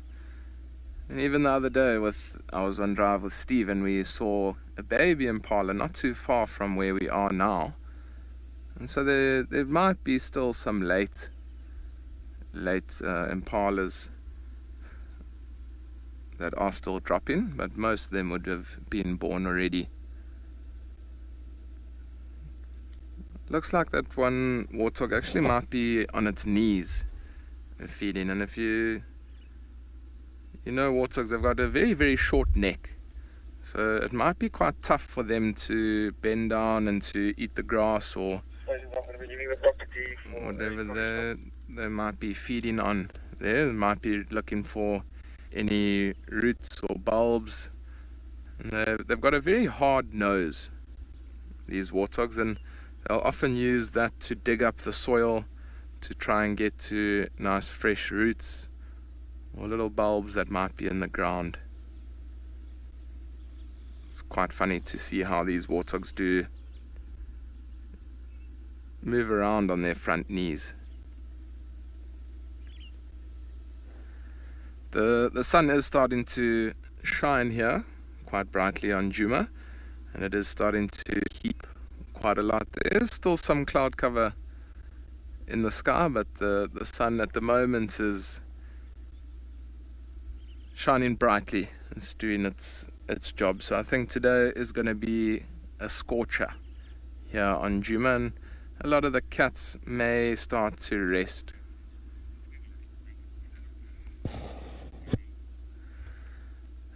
Kelly, so I'm not 100% sure what percentage do make it to adulthood, but warthogs, so I mean the female can give birth to sometimes 6 little piglets, but she only has 4 mammary glands that those piglets can suckle from, so it is a little bit sad. But often 2 will pass away quite recently after birth, just because they aren't getting the necessary nutrients that they do need from the milk, because the others are hogging those mammary glands. But then, I mean, they are very, very vulnerable at such a young age. I mean, being so small, something like a raptor, like a martial eagle, might even come down and swoop up a baby warthog. Leopards, lions, cheetahs, things like that will also go for them. So I would say it's probably about 50%. Don't quote me on this, but that's what I would say. Somewhere around about 50% of them will survive, maybe even less. And often if you do see very, very young warthogs, they come out of the den probably, I'd say like 10 days or 2 weeks after birth, and they're so vulnerable, like they're so light on their feet, and they still get quite tired quite quickly. So what sometimes happens is, like, they'll run with mom, and as soon as mom stops, what they'll do is they'll just lie down on the ground to rest. So you can imagine that's a very vulnerable time for these warthogs in their lives. But now these ones, they're a couple months old already, so I'm sure they've got a better chance of survival. Obviously, they are still very vulnerable to leopards and lions As we know now, I mean, you saw in Amakala the lions chased the warthog. Yesterday we know that the Nkuhuma pride killed a warthog. We just heard it. So they are vulnerable to the predators.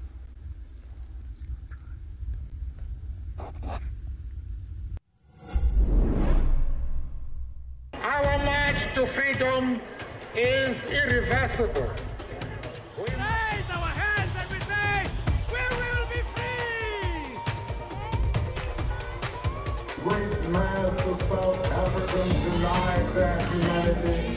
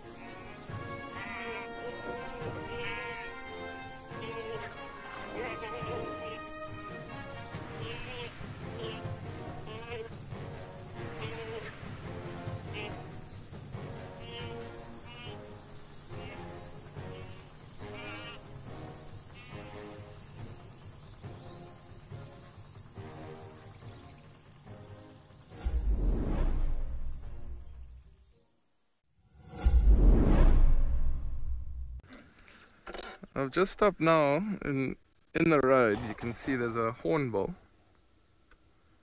So it's a red-billed hornbill. You can see there's some nice fresh elephant dung. And this hornbill, let's see what it's gonna eat. So there might be lots of insects that might be in and around this elephant dung. Might be feeding on maybe some of the fruits that these elephants haven't digested. I mean, elephants, they don't have very good digestive systems. So what you often find is other animals will eat out of the elephant dung in order to get nutrients. A lot of the times it is birds, just like this red-billed hornbill is doing. And the dung doesn't look too old. I mean, there is quite a lot of urine there also, so maybe these elephants are at a waterhole close by. We'll just have to go and see.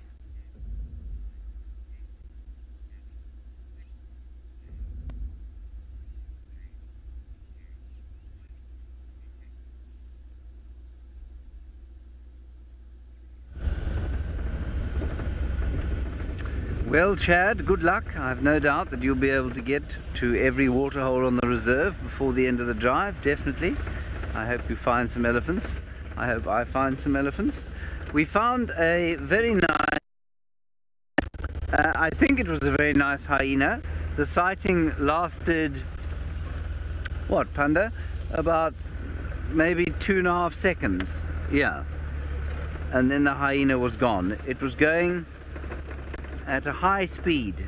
Looked like a nervous young male. And we just couldn't keep up. And otherwise, it has continued to be fairly quiet on this end of the safari. But it is a lovely Sunday morning. It is just pleasant to be out here. We have continued to find nice birds. We had a beautiful sighting of some violet-backed starlings. Yes, and that's where we find ourselves. We're going to go back to the area from whence the hyena came, as opposed to trying to follow it.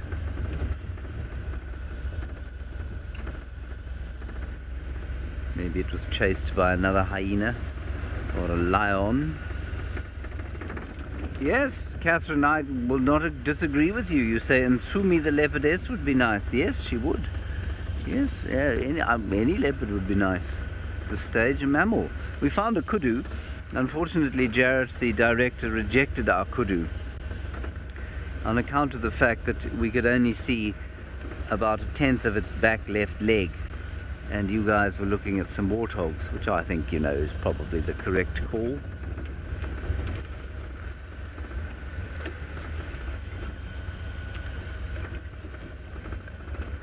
It's starting to get quite beastly hot now. There's an upset squirrel here. The sun is so bright in our eyes that I think we'll just carry on.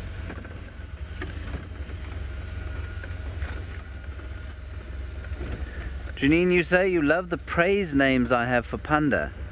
Janine, they are not praise names. They are names that he has given to himself. Panda, the name that your parents gave you was? Tagudzwa Panda Musesani. And the glitz and the billions you gave yourself. Can you explain why?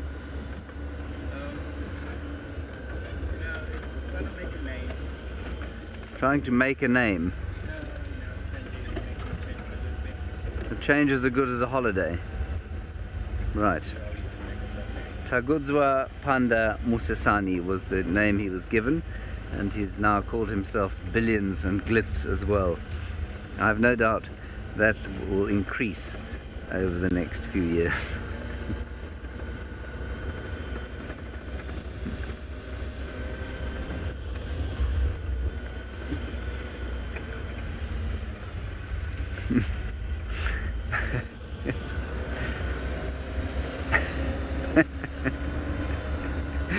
It is never a dull moment with Panda.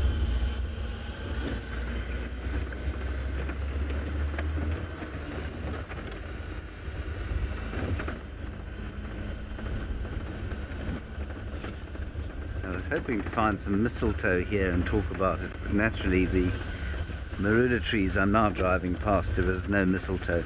Panda, swing the camera to the left, if you don't mind, over there. I'm going to pretend we haven't seen this thing. I'm just going to keep driving forward. Alright? And now that we've conned it, I'm going to go back and see if we can't manage to get it on camera. There it is. There's a Steenbok, a little Steinbocken. Hello, Steinbocken.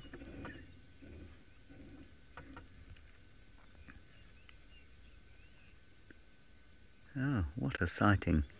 You know, just as we find the sighting of the day for this vehicle, Jarrett, the director, who is fast losing favour with me, has said we have to go back to Eric, because Eric's lions are about to arrive at a pan. I mean, who wants to look at lions instead of a Steenbok bottom?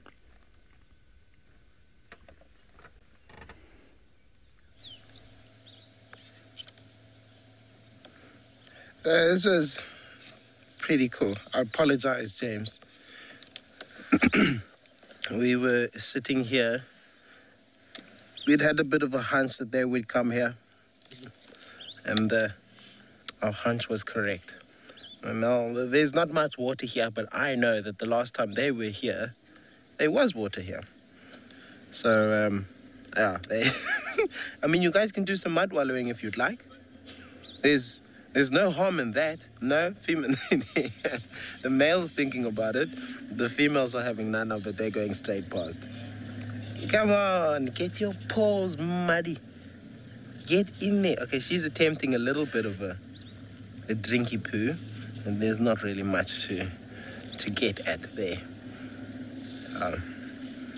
The adult females, they walk straight past us. They weren't even stopping. You guys gonna have to walk a fair distance to get some water. I have a feeling this is it with them being on this side of the reserve, because the next little patch of water is quite far from here, and I don't think they're going to be coming back this way. I think they'll continue east. Oh, that lady is magnificent when she looks down on there. So, oh, yes, please lie down there. Oh.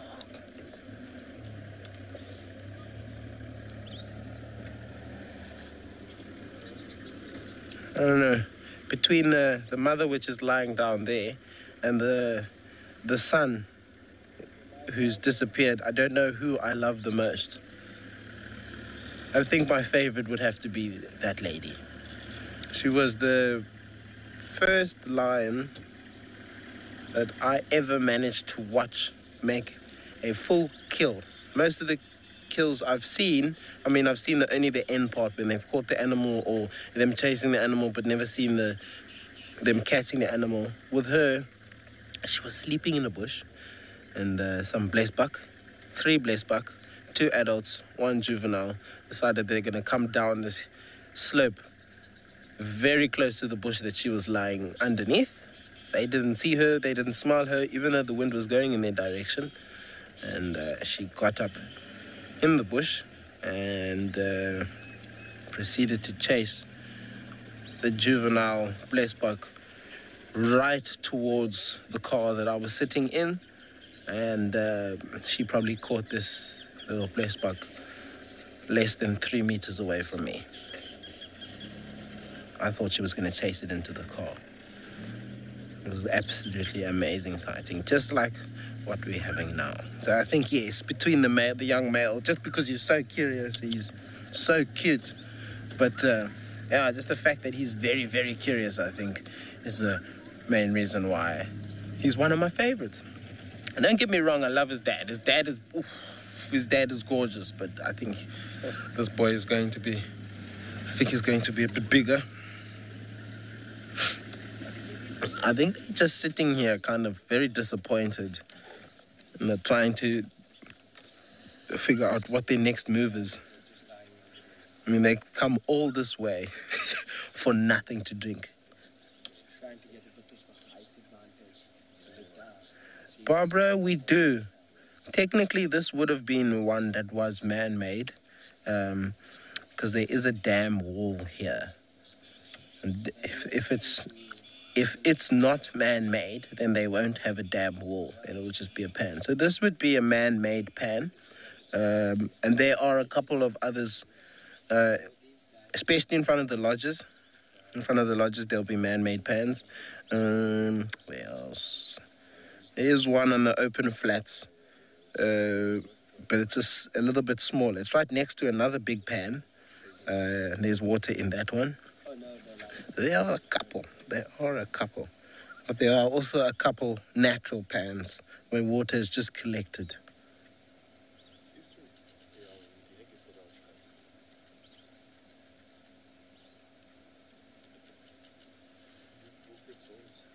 Wow. It has been an absolutely phenomenal morning.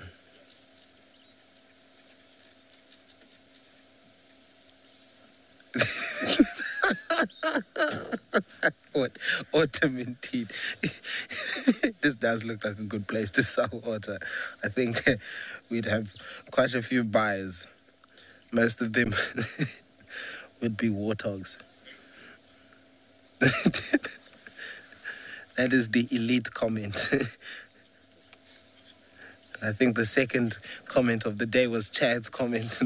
Oh, warthogs have turned up in Duma. I think so too. I told you that that warthog that these guys chased was running.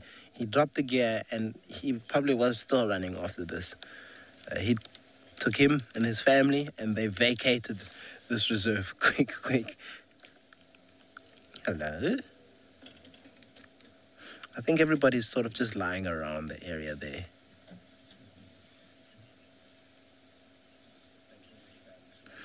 Ali Cat, we were just talking about this, myself and Morgan. We were looking at the big female. And we had seen our big male mating with her over the past few months. So we were kind of looking at the belly and trying to, determine whether there's babies in there or is it just that she's got a big belly. Because she naturally has a big belly, but we just weren't too sure if it was a food in there or if there was little lions. So it's possible. And we're definitely going into some exciting times at Amakala.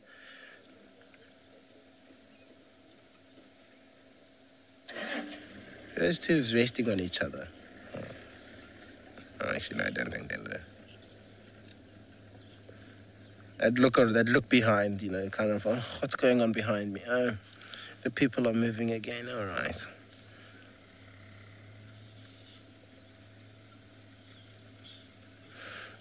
Darcy, these guys are absolutely amazing. They have such character, Character and personality, I think. Especially these sub-adults.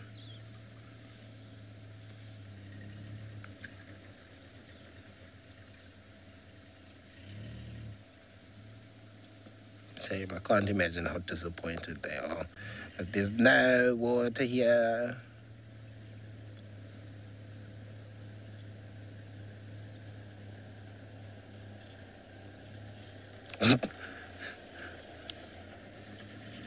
Oh my goodness.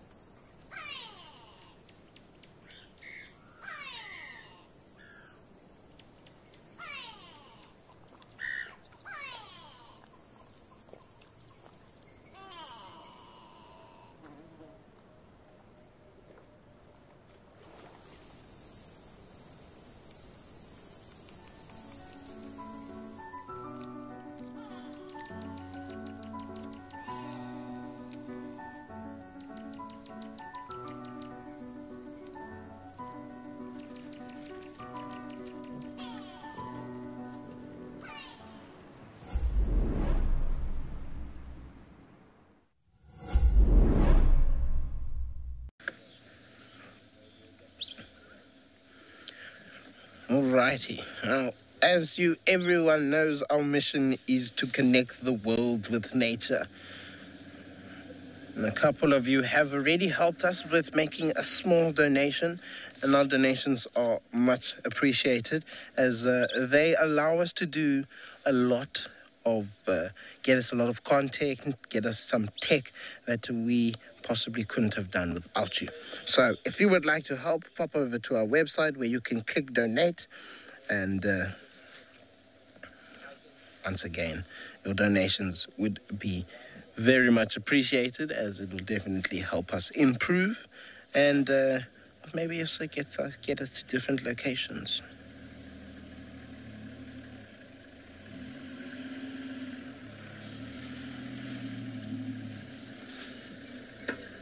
This is absolutely gorgeous. It really is. We're very lucky. Very lucky indeed. These lions have cooperated with us today.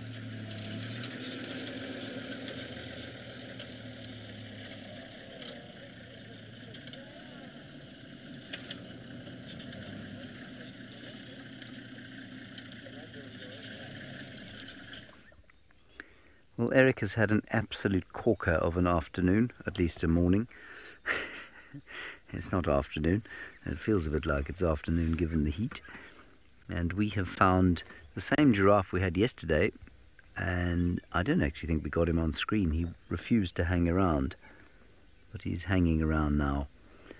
I know the picture is not the best. This is not Panda's fault. This is because the sun has turned the sky to a brightness of white, the likes of which Gerrit and his welding torch are probably creating in camp as we speak. It looks like somebody has lit an enormous magnesium flare.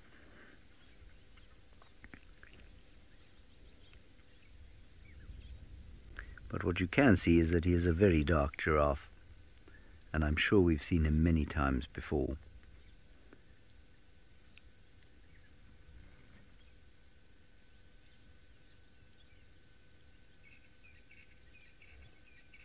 I continue to be perplexed by the lack of giraffe here.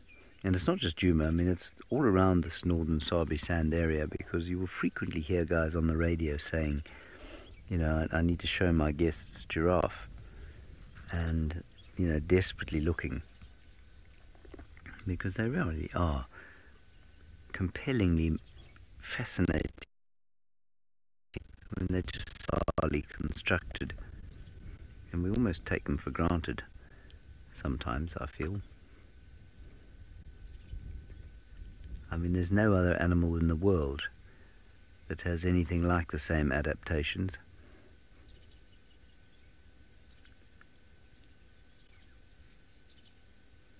He almost looks like he's slightly too tall for what he's trying to eat. Benji, no, giraffe don't come and investigate vehicles normally, but they do investigate people on foot. And it's actually quite fun. I mean, I wouldn't recommend you do it because it's potentially quite dangerous. But if you go and sit on the ground close to, especially a herd of giraffe, they will frequently come closer and closer to you. And to the extent that I did it once, and they were probably maybe 2 meters from me, looking at me on the ground. I was lying on the ground, and they put their heads down, and I mean, I looked up, and there were just these muzzles, these giraffe muzzles. The problem then is that if they get a fright, or one of them gets upset,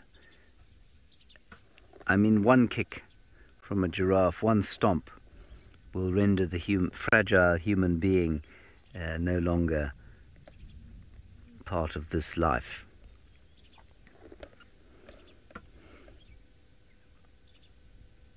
They've got a vicious kick, and they can kick with front and back feet. But you can, I mean, you can relatively safely do it. I'm not suggesting you try it, but you can sit in front of them. Liam, you say giraffes, such great animals. Yes, they are. This one is enjoying a breakfast of ziziphus bushes, which to us will taste like spinach. Actually pretty good spinach substitute.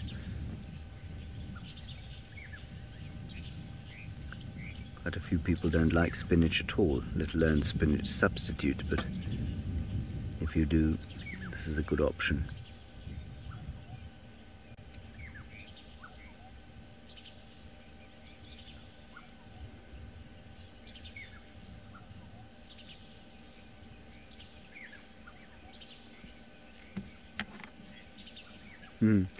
Winter Prism, the giraffe doesn't have an extra long tail. It's just got a tail that is in superb nick. And a lot of giraffe, when they get to this age, have either lost the tail, you know, ticks get into the base somewhere between where that long hair starts and the sort of top of the tail, and they'll eat it off, basically. Eventually it comes off. And then a lot of them don't maintain that sort of horsehair, that's obviously giraffe hair, but you know what I mean, that horsehair tail at the end, the great fly swatter that they have. And I'm sure that it must make a difference over time to their health, because that fly swatter is extremely effective at getting rid of any kind of parasite that might be on the body. While I remember, my very first comment this morning came from somebody called Liverbird, and I am obviously an ignorant human being and didn't know what that meant.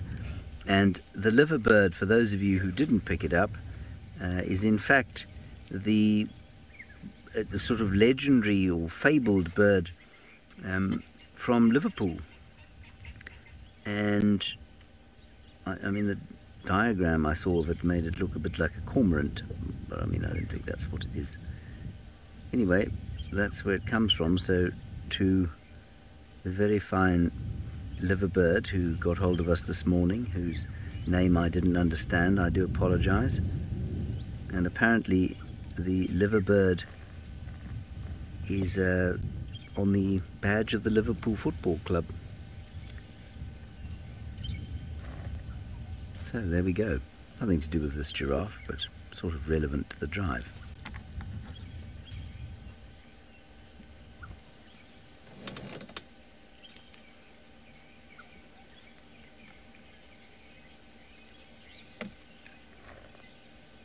Panda, what would you say the temperature is now?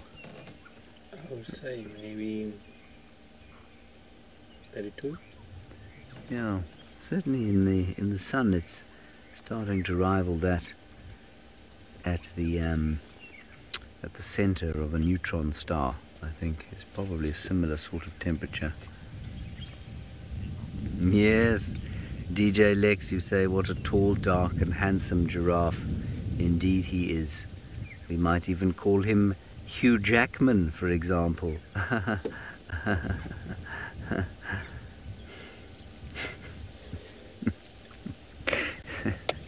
I think the heat is getting to me.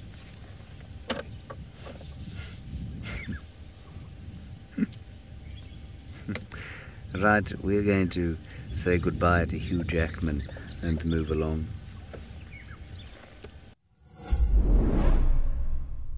If you are a driven nature enthusiast with a background in communications, then this message is for you. WildEarth is calling for volunteers to moderate our web and social media chat platforms during our live broadcast. Do you keep up with the latest trends on social media? Do you have quick fingers and a sharp eye? Then we're looking for you. To apply, email your CV to us at jobs@wildearth.tv. Join the WildEarth team today. WildEarth, connecting with nature.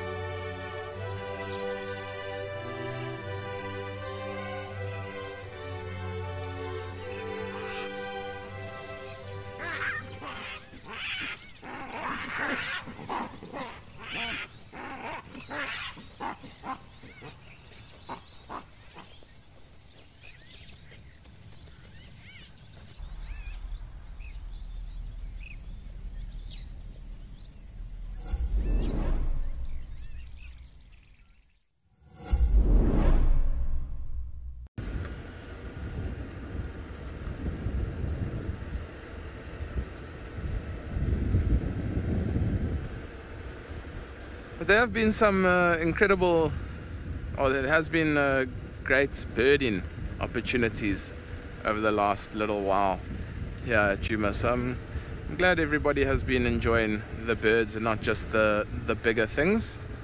Nice to see that warthog family also. And Jarrett was telling me that it's the longest warthog sighting that he has ever had. So that was very, very special to see. Often warthogs, you see them, and as soon as you see them, you turn off the vehicle, gone, just like lightning. So I'm glad we were able to spend a little bit of time with that family of warthogs. Got a feeling that James is somewhere around this area. I don't know what's telling me that, but I feel like we're going to bump into him at some point in the near future.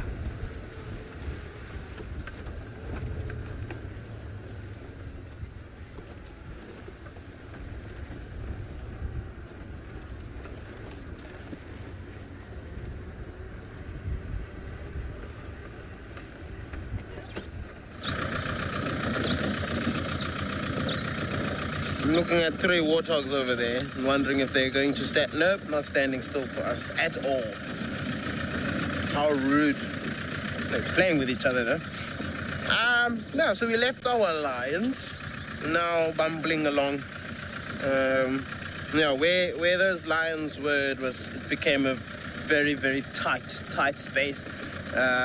Lots of thicket around that pan, so it made it fairly difficult for others to see. And we thought we'd been with them for, I think it was about an hour and a half or so. And we thought we'd had our fair share. Maybe let some others come in.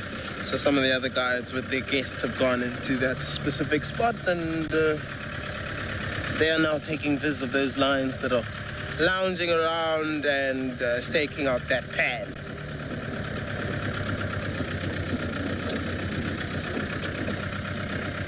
We are now on a little bumble, just seeing what's in the dune forest. We haven't really driven around here. We spent most of our time on the far western side with those lions for the majority of the morning, so we don't know what's been passing through here, so that's what we do. We're going to continue to go down this road. In the meantime, we're going to send you back up to James. This is a magnificent shot of a dusky indigo bird. Normally, this is a 2-pixel effort at long range. But this chap is close by. There's also, if you listen carefully, once this hornbill behind us is quiet, there's a woodpecker here. It's gone, but just hang on a second, Panda. There's definitely a woodpecker knocking around on the same tree or the one next door to it. You're doing an exceptional job there. Oh, and a grey-headed sparrow's landed there. You can have a look at that one. There's also a long-billed crombeck going krrt, krrt, krrt. It's all happening here. It's all happening. There's a crested barbet. You see the crested barbet on the tree left of it? Go down, down, down. Right, right, right, right. Right there. There. There you got him. Well done.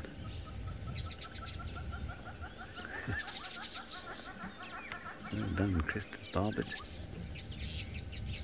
was hoping that woodpecker would show itself, but it hasn't as yet.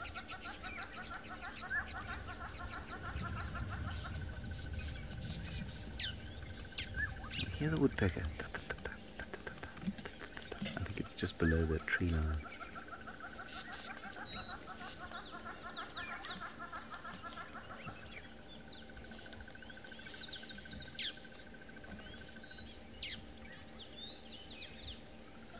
And here's some blue wax bills.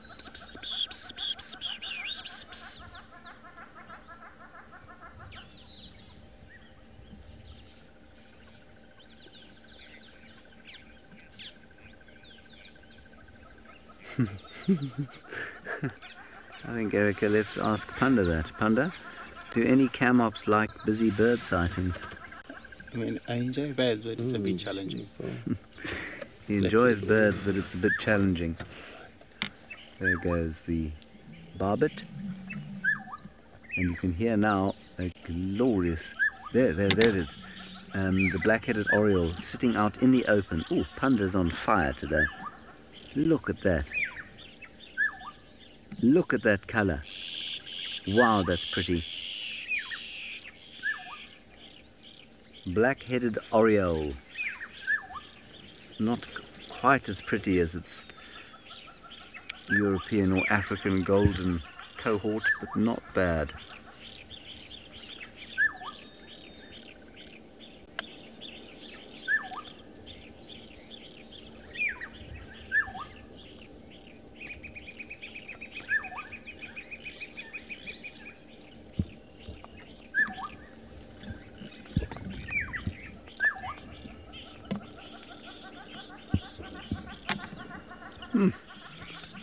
Ooh. Just flew over the top of us. And another one. You can get them, Panda. I'm being rude to Panda now. There's no way he's going to get those. Alright, well, another very fine little birding segment, I think, there, Panda. Nice work. Let's carry on. Show everybody how you're sweating.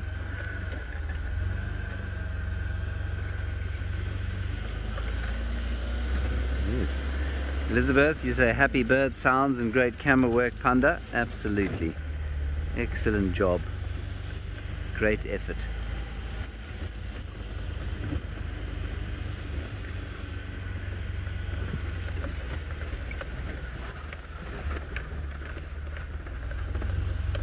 We seem to have done a huge number of birds in the last 24 hours or so.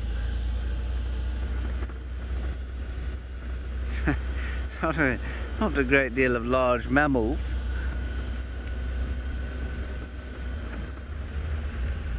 But birds are many.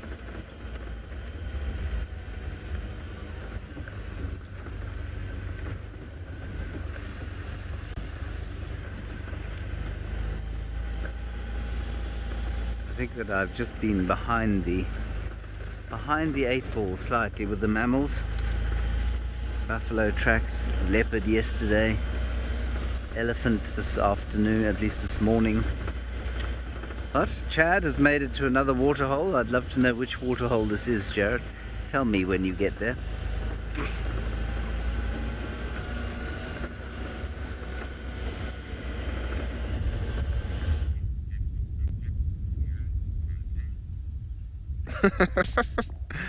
James wants to know what waterhole I'm at. I'm gonna be like an FBI agent and not say anything.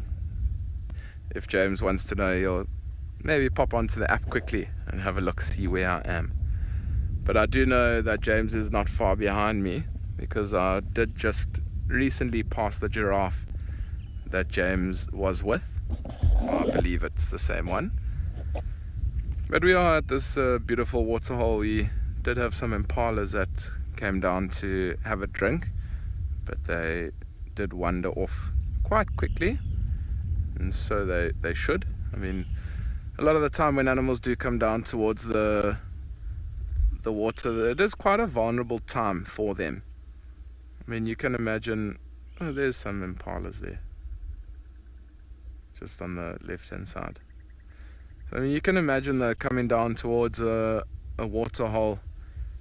When you've got your head down drinking, you're not really too aware of the surroundings around you. When your eyes are down towards the water, anything could come up behind you.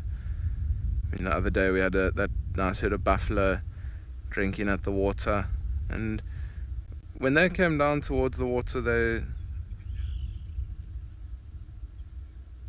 Jared, you are 100% correct as to where we are, but don't tell James, please. But what I was saying is, even the buffalo, when they come down to the water, they'll often stand away from the water for 10 minutes or so, look around, make sure there's nothing of danger, and then they proceed to go down to drink. I mean, being as small as an impala is, vulnerable to leopard, lions, cheetah, wild dogs. So they've got a lot more predators compared to a large Cape buffalo.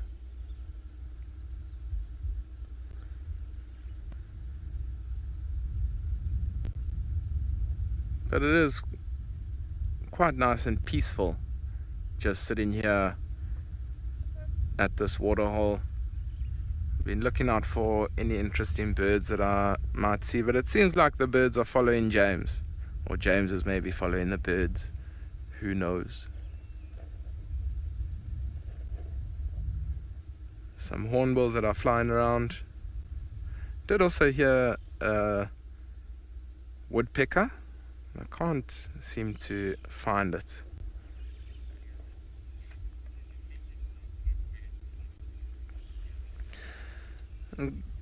Gavin, impalas don't really defend themselves against predators. They do have those horns, but the thing is, impala would rather try and just run away from a predator. So, I mean, if a leopard comes towards an impala, they're not going to stand their ground and try and defend themselves.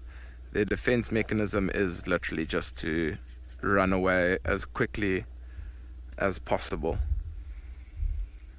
Something that would defend themselves is a buffalo. And we were just speaking about herds of buffalo now, and they've got those beautiful big horns on their heads in order to protect themselves. So, I mean, sometimes if like a buffalo bull gets surrounded by lions, you often find that they will try and be face on with the lions. So they will often then try and use their horns to deter the lions away from them.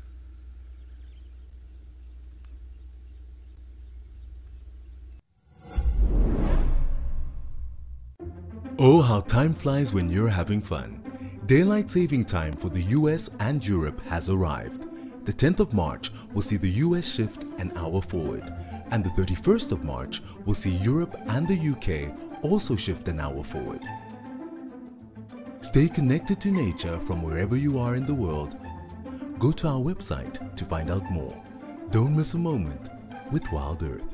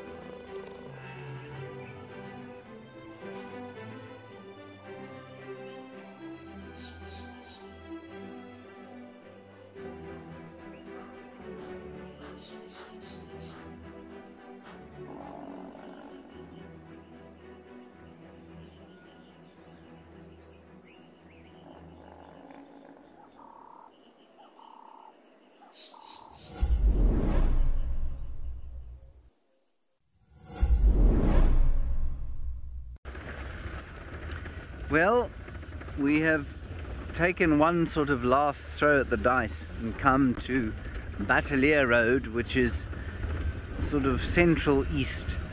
It's not a road that's very nice to drive, but I've had some decent sightings on it, but very few people actually drive it because it's not very nice to drive, and I'm hoping maybe this is where the great plethora of leopard cats is hiding out.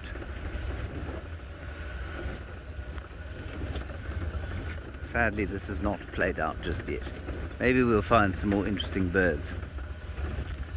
I do think it's worth pointing out that since I was last here, which was about 2 weeks ago, it's astonishing how brown the grass has got.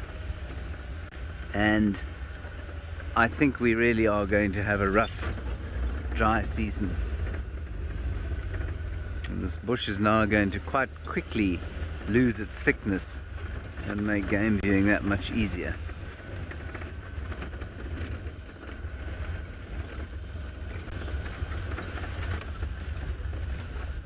Panda, if you could spot a leopard, that would be much appreciated. You know, I do appreciate that headed dog, but a leopard, similar color, sort of yellowish and black, doesn't have a black head, but that's similar color, but on 4 feet.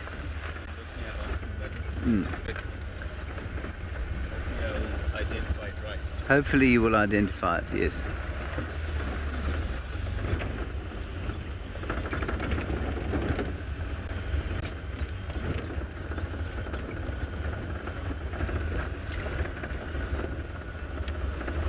Thank you. Many of you are saying, in fact, I'm not thankful for this, I'm sure Panda is.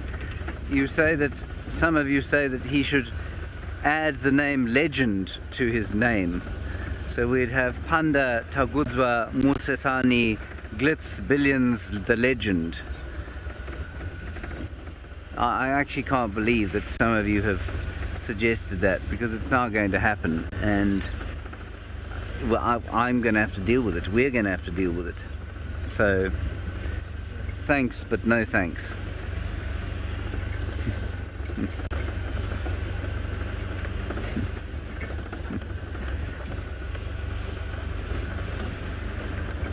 Now we are going back down towards the valley of the Great Mulwati drainage line.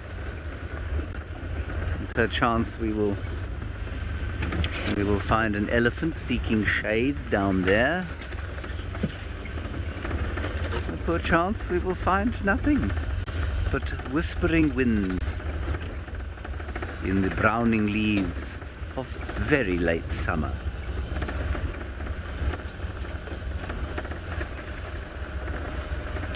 Hello leopard lover, you want to know when I'll be back?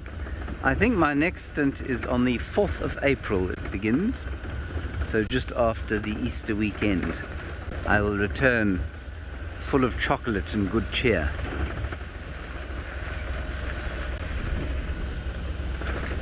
Thank you for your concern, leopard lover. Well, I don't know, maybe you're sort of looking forward to that date, or maybe it's a date you just like to be forewarned about.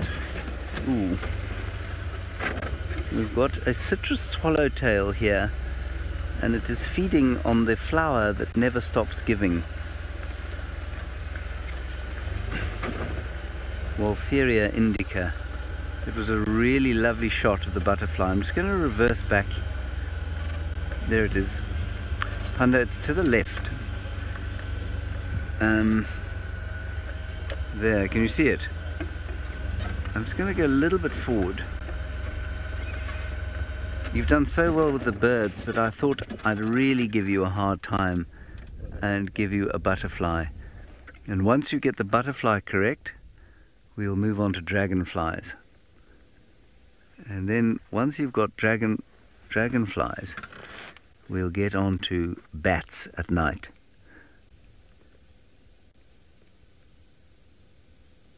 Yeah. That's it, that's the one. You can see it flapping there, the citrus swallowtail. Well done. And it's just going to sample nectar at these Waltheria indica plants.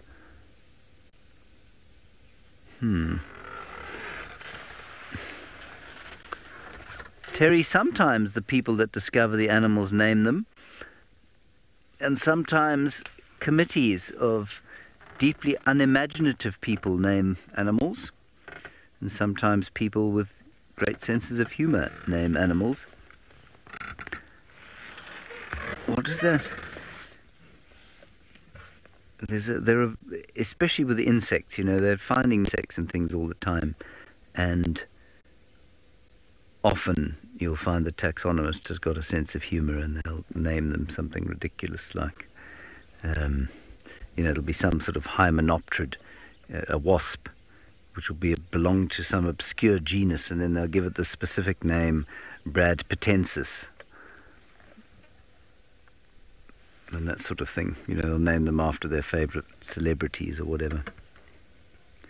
That's a really nice shot there of our citrus swallowtail.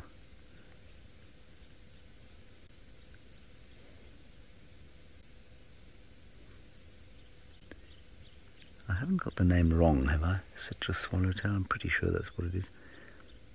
I'll show you what it's eating. Panda, if you would like to bring the camera to bear on the flower. This is Waltheria indica, and it tends to flower slightly later than some of the other flowers, and you can actually see there the flowers. They're very indistinct, but there must be little, I suppose, tiny drops of moisture in them, moisture and nectar, because there are a few butterflies. There's an orange tip flying around here, the swallowtail, and as most of the rest of the flowers are finished, you're going to have action around the Waltherias at this time of the year, when you can find a patch of them flowering. Panda, is this flower quite a lot easier to film than the butterfly? The flower is giving me a challenge. Eh? The flower's giving you a challenge. I'm sorry about that.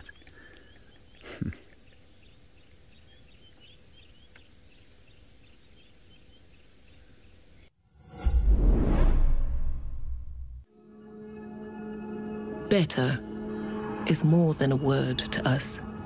It's a commitment to conserve our nation's precious landscapes, oceans, and wildlife. It's more sustainable fishing and farming practices, jobs and prosperity for our communities, and access to clean drinking water for all. Better is believing that together we can make a difference. For nature and for you.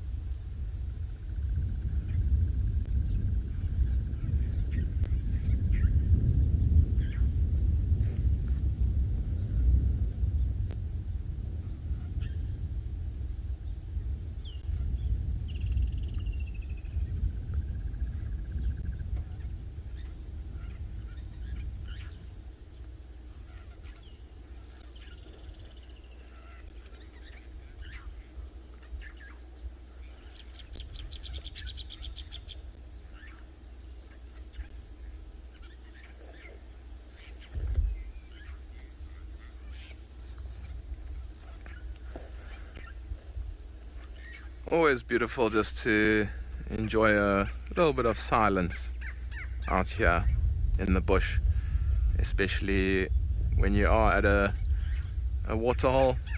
It's nice to listen to the different bird calls. Lots of different birds that are calling, and you often find that birds will come down towards the water as it does start to heat up, sometimes to give themselves a little bit of a bath, sometimes to even look for some food that might be available to them on the outskirts of the waterhole. I mean, there's a lot of insects and things like that that will be on the outskirts of the water.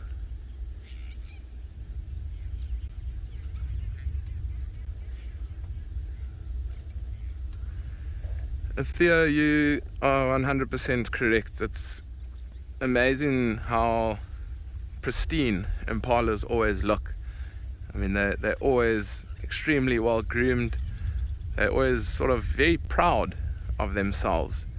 And a lot of people actually will sort of look past impalas. I mean, it is probably the most abundant antelope out here that we do get to see. But one of the reasons that they are always so well groomed is they'll often groom one another. So they do allo grooming, where I clean you, you clean me. So that's also why they're always so neatly and well presented. But as we do leave Twin Dams now in a little bit, I'm going to send you over to James, who's got some wallowing animals.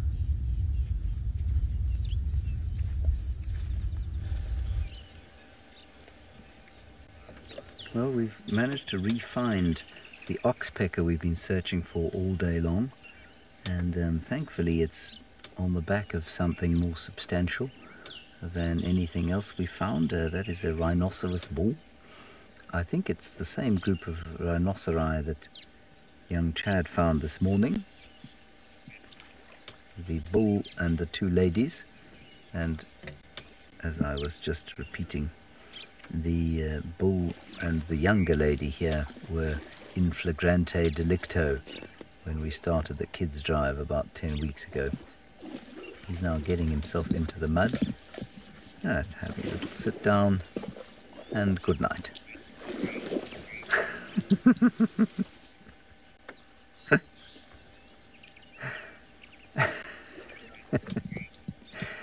Panda, shall we see if we can't get a slightly better view the other side there? I don't want to disturb him. They've got pretty relaxed, these guys, though, so we'll just see if we can't go around the side here without disturbing him. This actually might be the spot. And there's a big grass tuft in the way there. Yeah, I think we might get a nice view here, as long as I don't make too much noise going over this stump. Oh my goodness, his nose is in the water and he's blowing bubbles. Panda, say when it works for you. Is that good? A little bit of grass in the way, but we'll cope with it. Oh my goodness, look at the bubbles he's blowing. I wonder if I can get a picture of that.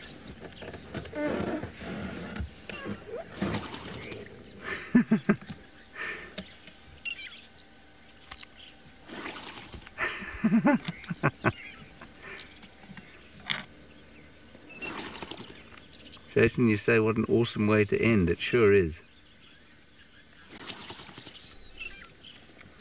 I mean, that's hilarious.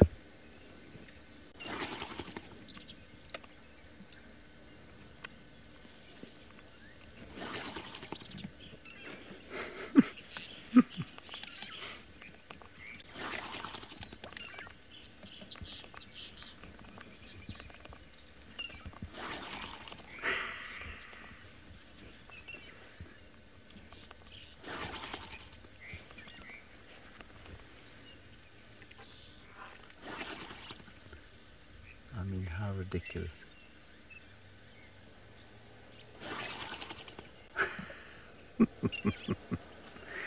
Jason, as you say, what an awesome way to end.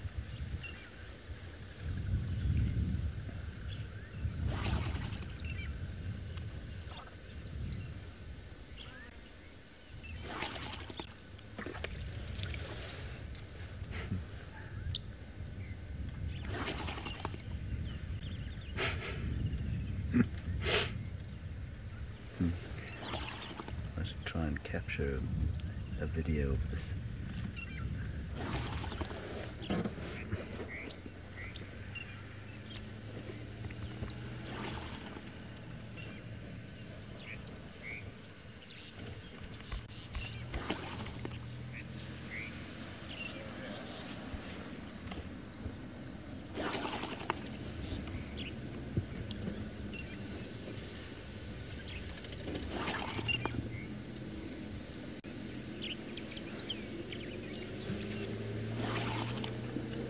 Nathan, you say lovely completion. We started with rhino and ended with them, yes. And the same rhino too.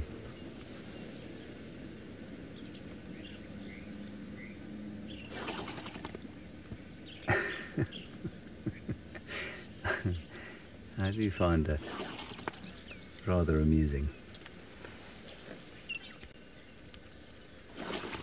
So let's appreciate the magnificent oxpecker sitting on the ear there. Oh, now there's a great conflagration of oxpeckers. Upset about something or other.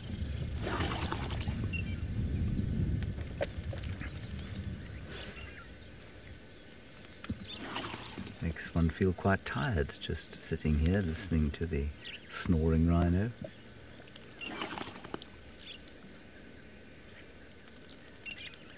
So for those of you who are perhaps wondering how he's doing this, he's obviously he must be inhaling through his left nostril and exhaling probably through both. But he can't be inhaling, surely, through his right-hand nostril.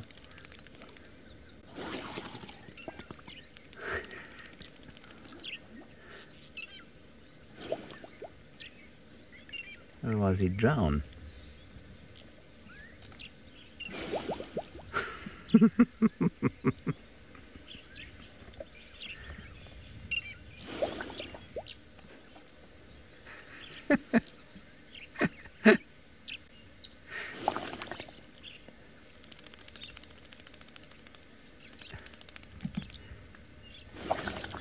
And one wonders what the ladies are thinking. Are they kind of just tolerating him, or do they think, what an idiot?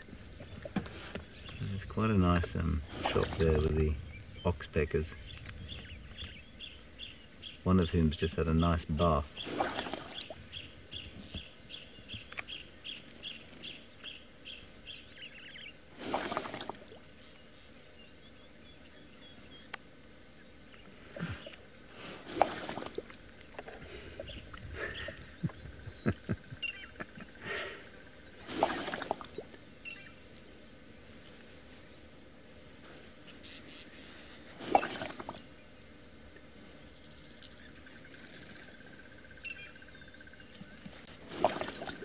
Does everyone agree with me that that's what he's doing? He's inhaling through his left and out, probably through both, but I'm pretty sure that I am unable to inhale through one nostril and not the other at will. I can if I really twist my face around like this, then I can do it. Right, Panda, say goodbye to everybody. This will be the last time they see you today. Goodbye. And we'll finish off with our rhino there.